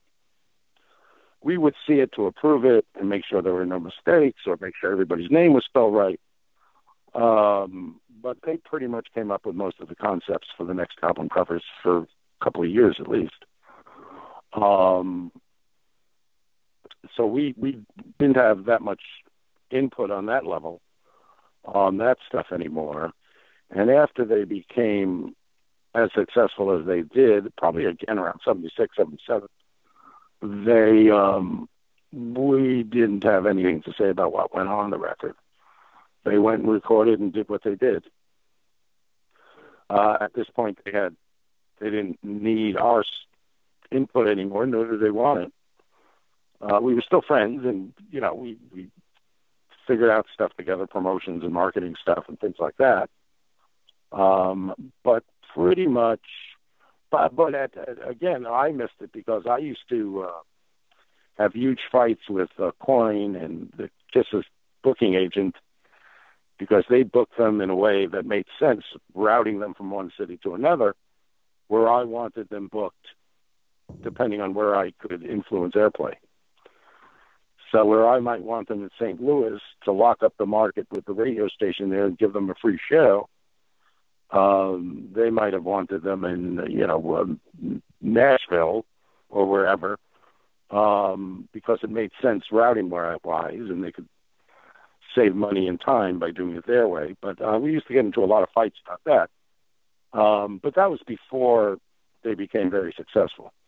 I mean, after that, I had other things to do and other bands to work, and the company was growing so quickly. My whole relationship with them changed, only not for bad or good, but I just couldn't pay as much attention to them from my time frame. Mm-hmm. Got it.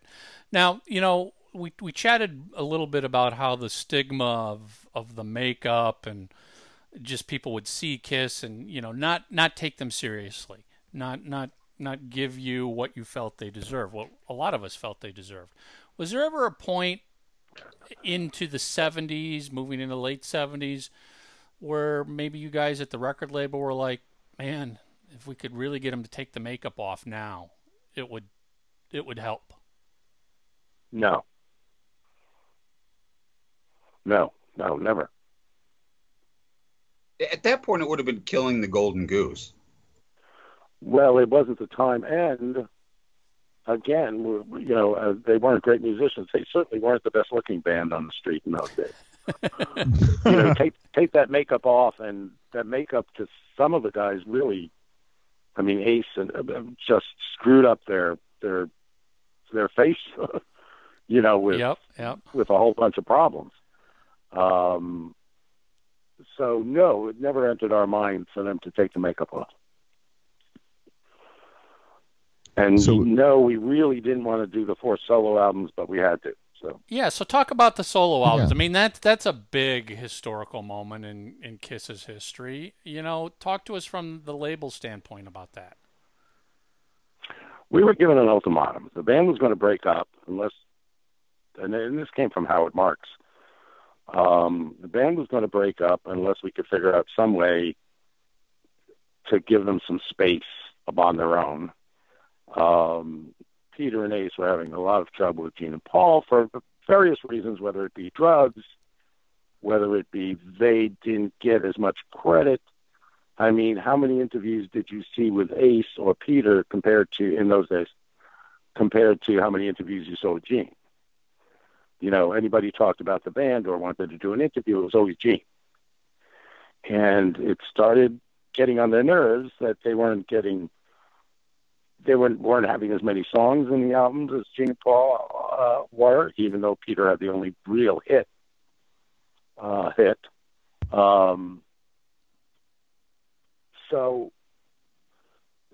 once Neil heard the fact that, okay, they wanted to do 4 solo albums, it was, okay, if that's what they want and that's the only thing we could do, we couldn't change that mind frame. Neil was going to, as he was a gambler, and he was going to make it as big and as noisy as possible. So that's why he shipped 1 million of each album. They, according to contract, every album they put out had to have a $500,000 advertising budget. So right away, 4 albums, obviously, we're talking about a $2 million advertising budget. That's a lot of money, remember, back in the 70s. That's a lot of money. In those days, it was unheard of in those days. And that's why there were stand-ups made, and that's why all that peripheral stuff was to put them into record stores so people walked in and saw all this stuff going on. I mean, that's when there were record stores. Right. So, Well, there was a billboard in Minneapolis, of all things. So, yeah, you guys were doing everything. the billboard, there were TV advertisements. How many records had TV advertisements going on? None that I remember in those days. A magazine, full-page ads or fold-out ads for the 4 albums. Oh, and they let up week by week by week. Coming in September, then it was the 4 empty one, and then they had, coming this week. I tell you, it was such an exciting part of being. And then we had the picture discs as well. Oh, you guys missed no opportunity was missed. Let's just say that. That was an incredible. But they cost a fortune and they didn't sell. I mean, the Kiss fans weren't there. Not even for Gene, who was the best known. The New York Groove made Ace's album the biggest of 4. Mm-hmm. That we lost. Aside from spending all that money on advertising, we had to take so many of those records back because they were guaranteed to sell, or else we had to, take them back. It was a catastrophe for us. Larry, talking as a young Kiss fan back then who got those, and they were, Grandma gave me one for Christmas and my aunt gave me the other one. But do you think there was something to the fact that, when I played those, especially the Gene and the Peter albums, as a young Kiss fan, I was shocked. It's like I was expecting Rock and Roll Over. I was expecting Love Gun. And especially Gene and Peter had albums where I'm like, what the hell is this? This is not Kiss. It's Peter Criss, it's Gene Simmons, but it sure is not the Demon. It's not rock and roll. No, and no, you're right. Okay, I tell you. I mean, it was what it was. I mean, we had nothing to say about it. We couldn't say anything about it at that point. And it's what really brought the company down eventually. Because keep in mind, at that point, we were very successful with disco. And the Parliament were selling millions of albums, as well as some other groups named Cameo and a few others you probably don't know about. But disco was huge for us. I mean, it was enormous. We had 3 or 4 or 5 disco acts that would sell $1 million right out of the gate. But the money lost on those 4 Kiss albums put us in a really bad position. And it didn't really stop the inevitable because Peter Criss ends up leaving a couple years later and everything kind of starts to go downhill. Right. And that movie, what was it? Phantom of the Opera didn't help you. Kiss meets the Phantom of the Park. Yeah. Well, and it almost seems like when you're dealing in situations like that, if the minds of the people that are involved have been made up that they want to leave or change or whatever, it seems like that's just a Band-Aid on a gunshot wound, and at the end of the day, you never really end up solving it. It's still going to work itself out the way it wants to. Well, you're absolutely right. Yeah, but being in the midst of it, You do what you do. what choice did we have? What, say, okay, let the band break up? Who would want to go for that gamble? No. Right, Well, right. and we talked about it, and it's like we always thought too. An interesting idea would have been just like a double album with each member having one whole side. Oh, but then Howard Marks couldn't make Howard Marks. You made wouldn't get the his commission. advances. Right. Well, they Right. wouldn't get the advances, which was $500,000 on each album as well. And Howard Marks got a 15% commission on all the advertising, so he wouldn't have gotten as much. And Howard was in it for himself as much as he was for Kiss. Right. So Howard made a fortune. Well, 15% on the advertising—that's huge. Well, plus he got 15% or 10% as a business manager Right. on all the money that came in. At one point, a coin was making more money than any member of the band because he had 25% of, and he ran the merchandising. Yeah, plus you got to remember the other four then split the rest four ways. Right. So a coin was making more money than any of the band members. Yes. I'm sure Gene wasn't happy about that. Of course not. Although I got to tell you, they worship the coin. Right. Well, and it sounds like that's what the management does. I mean, as far as like that split. And again, it's kind of like damned if you do, damned if you don't, because if you didn't have Bill and you didn't have the people like you and Neil and everybody else that believed in the band, they may never have gotten to where they are. Well, Bill put his American Express in the first year or so was chasing Bill at every opportunity because he just spent a fortune and he eventually paid them. He used his American Express card to pay for tons of stuff. Yeah, to keep the ball rolling. If you didn't have somebody who was that committed in the beginning, they would have never gotten off the ground. You also have to remember that they were turned down by every record label. They had this Wicked Lester thing, which was exactly the same songs that appeared on the first album. And I used to have a reel-to-reel tape of it, and for God's sake, I can't find it. I'd love to have found it. But, it isn't like doors were opened all over the place for them to sign with the label. And why do you think that is? Do you think it was because of what they were trying to do visually? Because the music stands up on its own, or does it not, in your opinion? I don't know that it did in those days. Okay. To an A&R guy at Columbia or Atlantic or, that wasn't really, if you were English and you came out that way, which a number of English acts put on makeup and, stuff like that. It might have come across as, oh, that's cool, they're English. But these were guys from New York City, who didn't. And again, I mean, a lot of these A&R guys look at them and go, but they're not great musicians. Why should I sign them?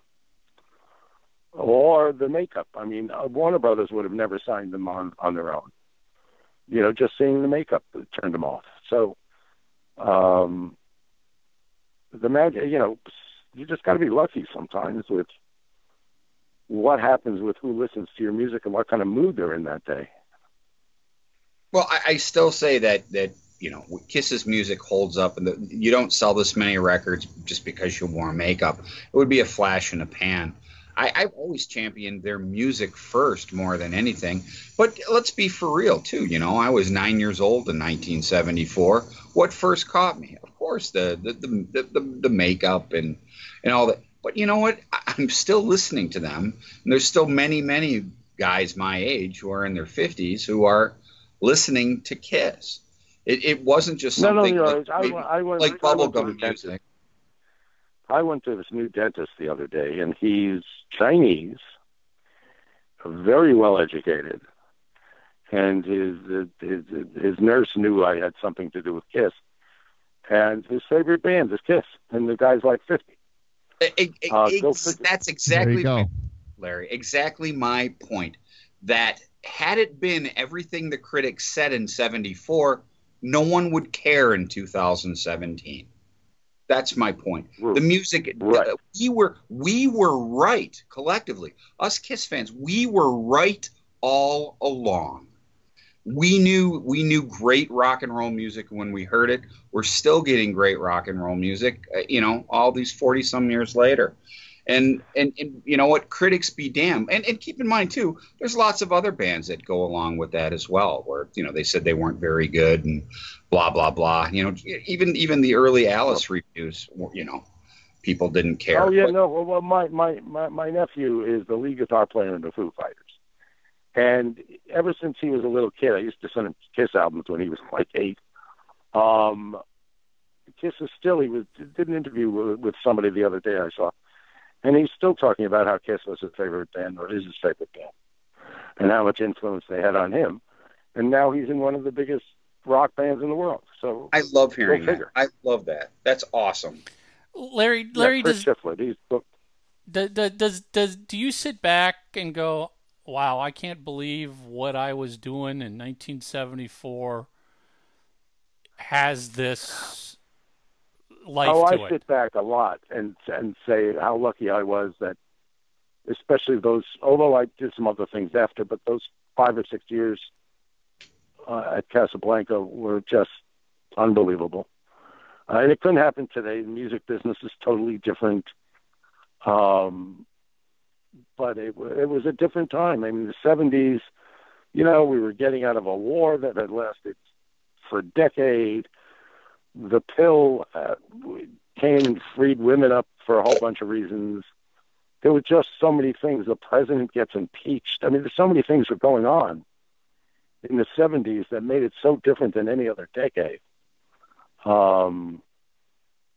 Whether it be marijuana finally hitting the suburbs, cocaine being more available than just to jazz musicians. There was a whole bunch of things going on culturally in this country that were just amazing.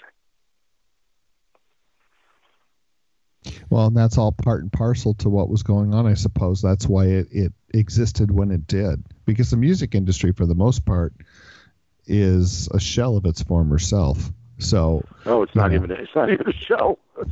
Well, look at what's going on right now, and this is a modern day thing. Larry, do you follow what's going on right now with iHeartRadio and yeah, they're on the verge of collapse. Clear Channel. And they got one guy who picks all their music for all thousands of radios away, whatever. I will tell you, my family used to. Well, all my life we always vacationed in Florida, and when I was in Florida, and this is when I was 10 to 18, we'd go to Florida, and I'd always notice the local rock stations there played totally different music, or not totally, but quite a bit more than they played here in Detroit. And, I was lucky because I got to, vacation down south and then come here. And I used to hear bands down there more like, a great example, I heard Molly Hatchet, early on. And I went and I bought it when I got up here. And I remember the record people, who's that? Well, in those days, because stations were not tied in together so closely by one conglomerate or two.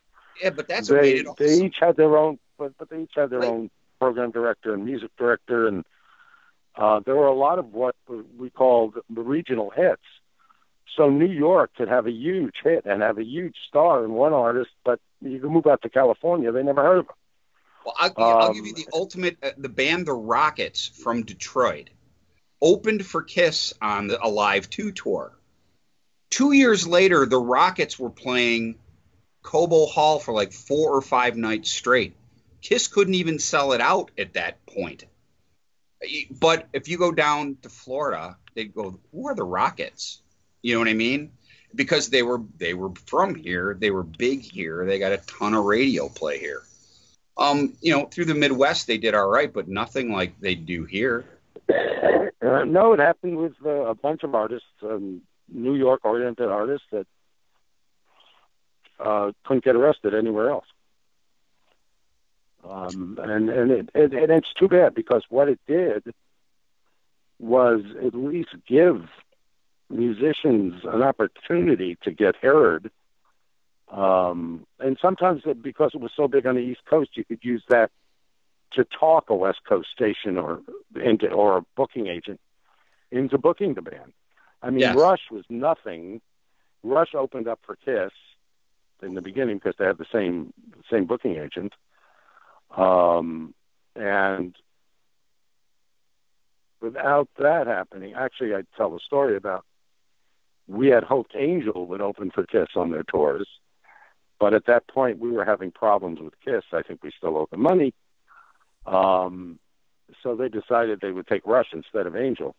I still believe to this day, if they would have taken Angel with them to open all those shows, Angel would have really been big. Fair enough. Yeah, we had Punky on. I'm actually a big Angel fan. I like their stuff too. Larry, I want to give you, we gotta wrap up here, but I want to make sure I give you a shot at putting on your Gene Simmons hat and promoting and plugging away your book and anything else that you're involved in right now. Well, I've got, and it's the only one I have left, and it's there were only, I think, 6 or 8 made, which I'm trying to sell. I've got a Kiss Gold 8-track. I want it. That I want to sell. All right, let's tomorrow. Mark will buy it. We'll get you connected. If you don't have video, you can't see behind me. I've got walls of your ex-compatriots here that I'm looking at. Ken Anderson. Mark is about as big a collector as you could come across. Yeah, well, this only went. We did it as because nobody had ever sold 500,000 8-tracks in those days. But Kiss did, which is interesting. And it was the last year or two of 8-tracks anyway. Yeah. And we only made them for the band and a coin and Neil and I. It's a gold 8. I've seen that award before, though. It's the Kiss Alive 8-track, correct? Yeah. Yeah, I've seen one before. When we're done here, we'll. It's Larry. It's sold. It's sold. Okay. When Kiss retires, he's going to buy them and put them in his basement. What I do now is work on various. I get people, and it's interesting, mostly on talk radio, but mostly on syndicated shows. Some music, but mostly talk radio. I get them exposure, whether they have a product, a book, a service, a new album that might work in that genre for one reason or another. The interesting thing, I used to do a ton of it for all the record companies. They'd come out with like a Roseanne Cash album, doing all her dad's stuff, that last album she did, or 2 albums ago. And you want to get exposure to the audience who no longer listens to music radio, but would listen to Johnny Cash's daughter. So where do you go? It's talk radio for that, that demographic. But that has pretty much ended because record companies do not spend money on marketing anymore, really. Yep. And what else is, which I'm sure you guys are well aware, I just read, which I found fascinating, a story about Bonnaroo where U2's playing and all these big rock bands are playing, but the biggest stage and the biggest audience was for EDM music. Yep. Which means disco is back full force. Wow. Because that's all it is. The EDM is disco in 2000. Yeah, you're exactly right. Yep. And just to make sure, again, for our newbie listeners, Larry's got an amazing book. I mean, seriously, this is an amazing book. It's called And Party Every Day, The Inside Story of Casablanca Records. You can get it on Amazon. You can get it wherever you buy your books. But it's a story of Casablanca. There's a big chunk of it's about Kiss, but you're going to learn about all the other bands that were also on the label at the time. Well, it's also the story about the record business in the 1970s. Yep. Love that book. If you have interest in what the record business was like back in the 70s, read this book. Don't watch vinyl on HBO. Well, I've actually sold that book through my friends going, this is an amazing story. You know what I mean? This is a book you have to own. It is just an amazing, amazing read. I love that book. I wanted to do a TV show on the book, kind of like a WKRP for now, for right. then. And after vinyl came out, everybody in Hollywood was saying, we'll never do it show because vinyl was such a failure. So that's why I also hate vinyl. Larry, this was awesome. And there were rumors, and spoke to the producers and numerous times about there's supposed to be a movie about Neil Bogart starring Justin Timberlake. I haven't heard anything in 6 or 8 months. So even though it was in all the trade papers that Timberlake is doing it and blah, blah, blah, I don't know if that's still happening, or not. Bummer, because that book was, Michael, you're the one who told me. Was it Platinum? Going to Platinum, something like that it was called? That book is dynamite, That too. was a great book, I tell you what, those are great two-sister reads, if you know what I mean. If you're really into that. Those are great.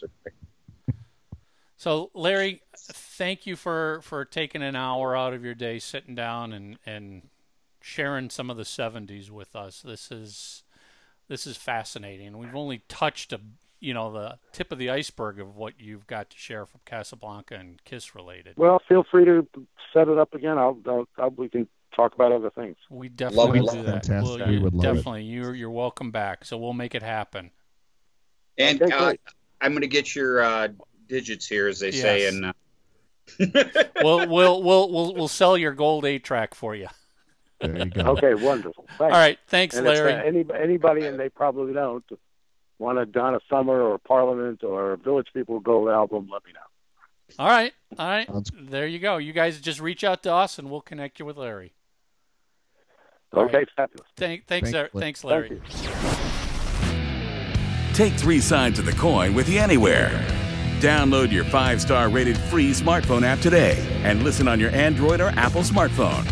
Visit android.3sidesofthecoin.com or ios.3sidesofthecoin.com. Like I said at the beginning, having somebody like Larry who was there before Kiss, that's freaking amazing when you think about it. He was there. Wicked Lester. Yeah, and it would have been fun to have a discussion with him just about, Karma Sutra and Buddah, and just talking about the record industry in the 60s would have been interesting. Yeah, for sure. So let's come up with some homework. I guess first question, have you read his book, And Party Every Day?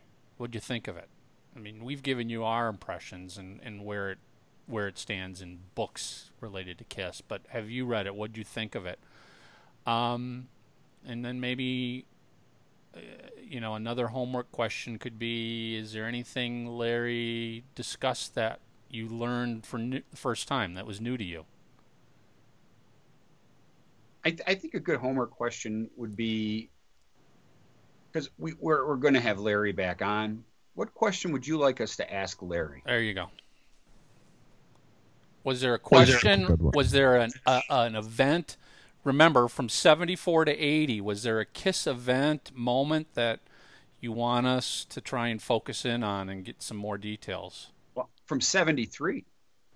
So, if there's something even prior to the first record coming out. Because Larry was there. He was there for all of it. Memories can be a little foggy.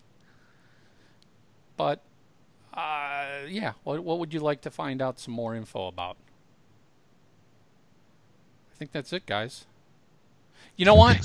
Before I forget, we got to make another mention, Tommy, that in July we're doing a Kiss meetup, and we got to get our ass in gear here and do something. We are? Oh yeah, I suppose. Tuesday, July 18th. At some point in the evening, at somewhere. Yeah, we're really nailing it down here. At some point in the evening, 7 o'clock-ish, 8 o'clock-ish, somewhere in the Minneapolis area, we're going to do a 3 Sides of the Coin meetup again. So at least put it in your calendar, people. Put it in the calendar. We'll let you know whether it's maybe we've been thinking the Hard Rock Cafe at Mall of America, I don't know, Joe Sensors again, something. Something easy, convenient. We're just going to go out. We're not going to record a show there. It's just let's drink and talk Kiss in a bar. What a novel concept. So put that on your calendar. That's it. 3 Sides of the Coin. We're out of here until next week. Want to get your official 3 Sides of the Coin logo and shocker tee? Now you can. We ship worldwide. Get yours online at shop.threesidesofthecoin.com. For interviews and media inquiries, contact Izzy at izzypresleyproductions.com. Download your free copy of the KISS School of Marketing. 11 lessons I learned working with KISS. The #1 downloaded business book on noise trade. Go to books.noisetrade.com/Michael Brandvold. You're listening to 3 Sides of the Coin.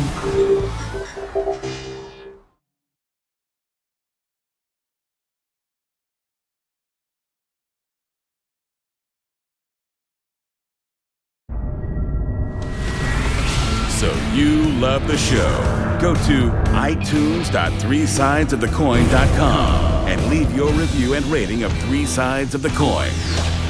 Thanks.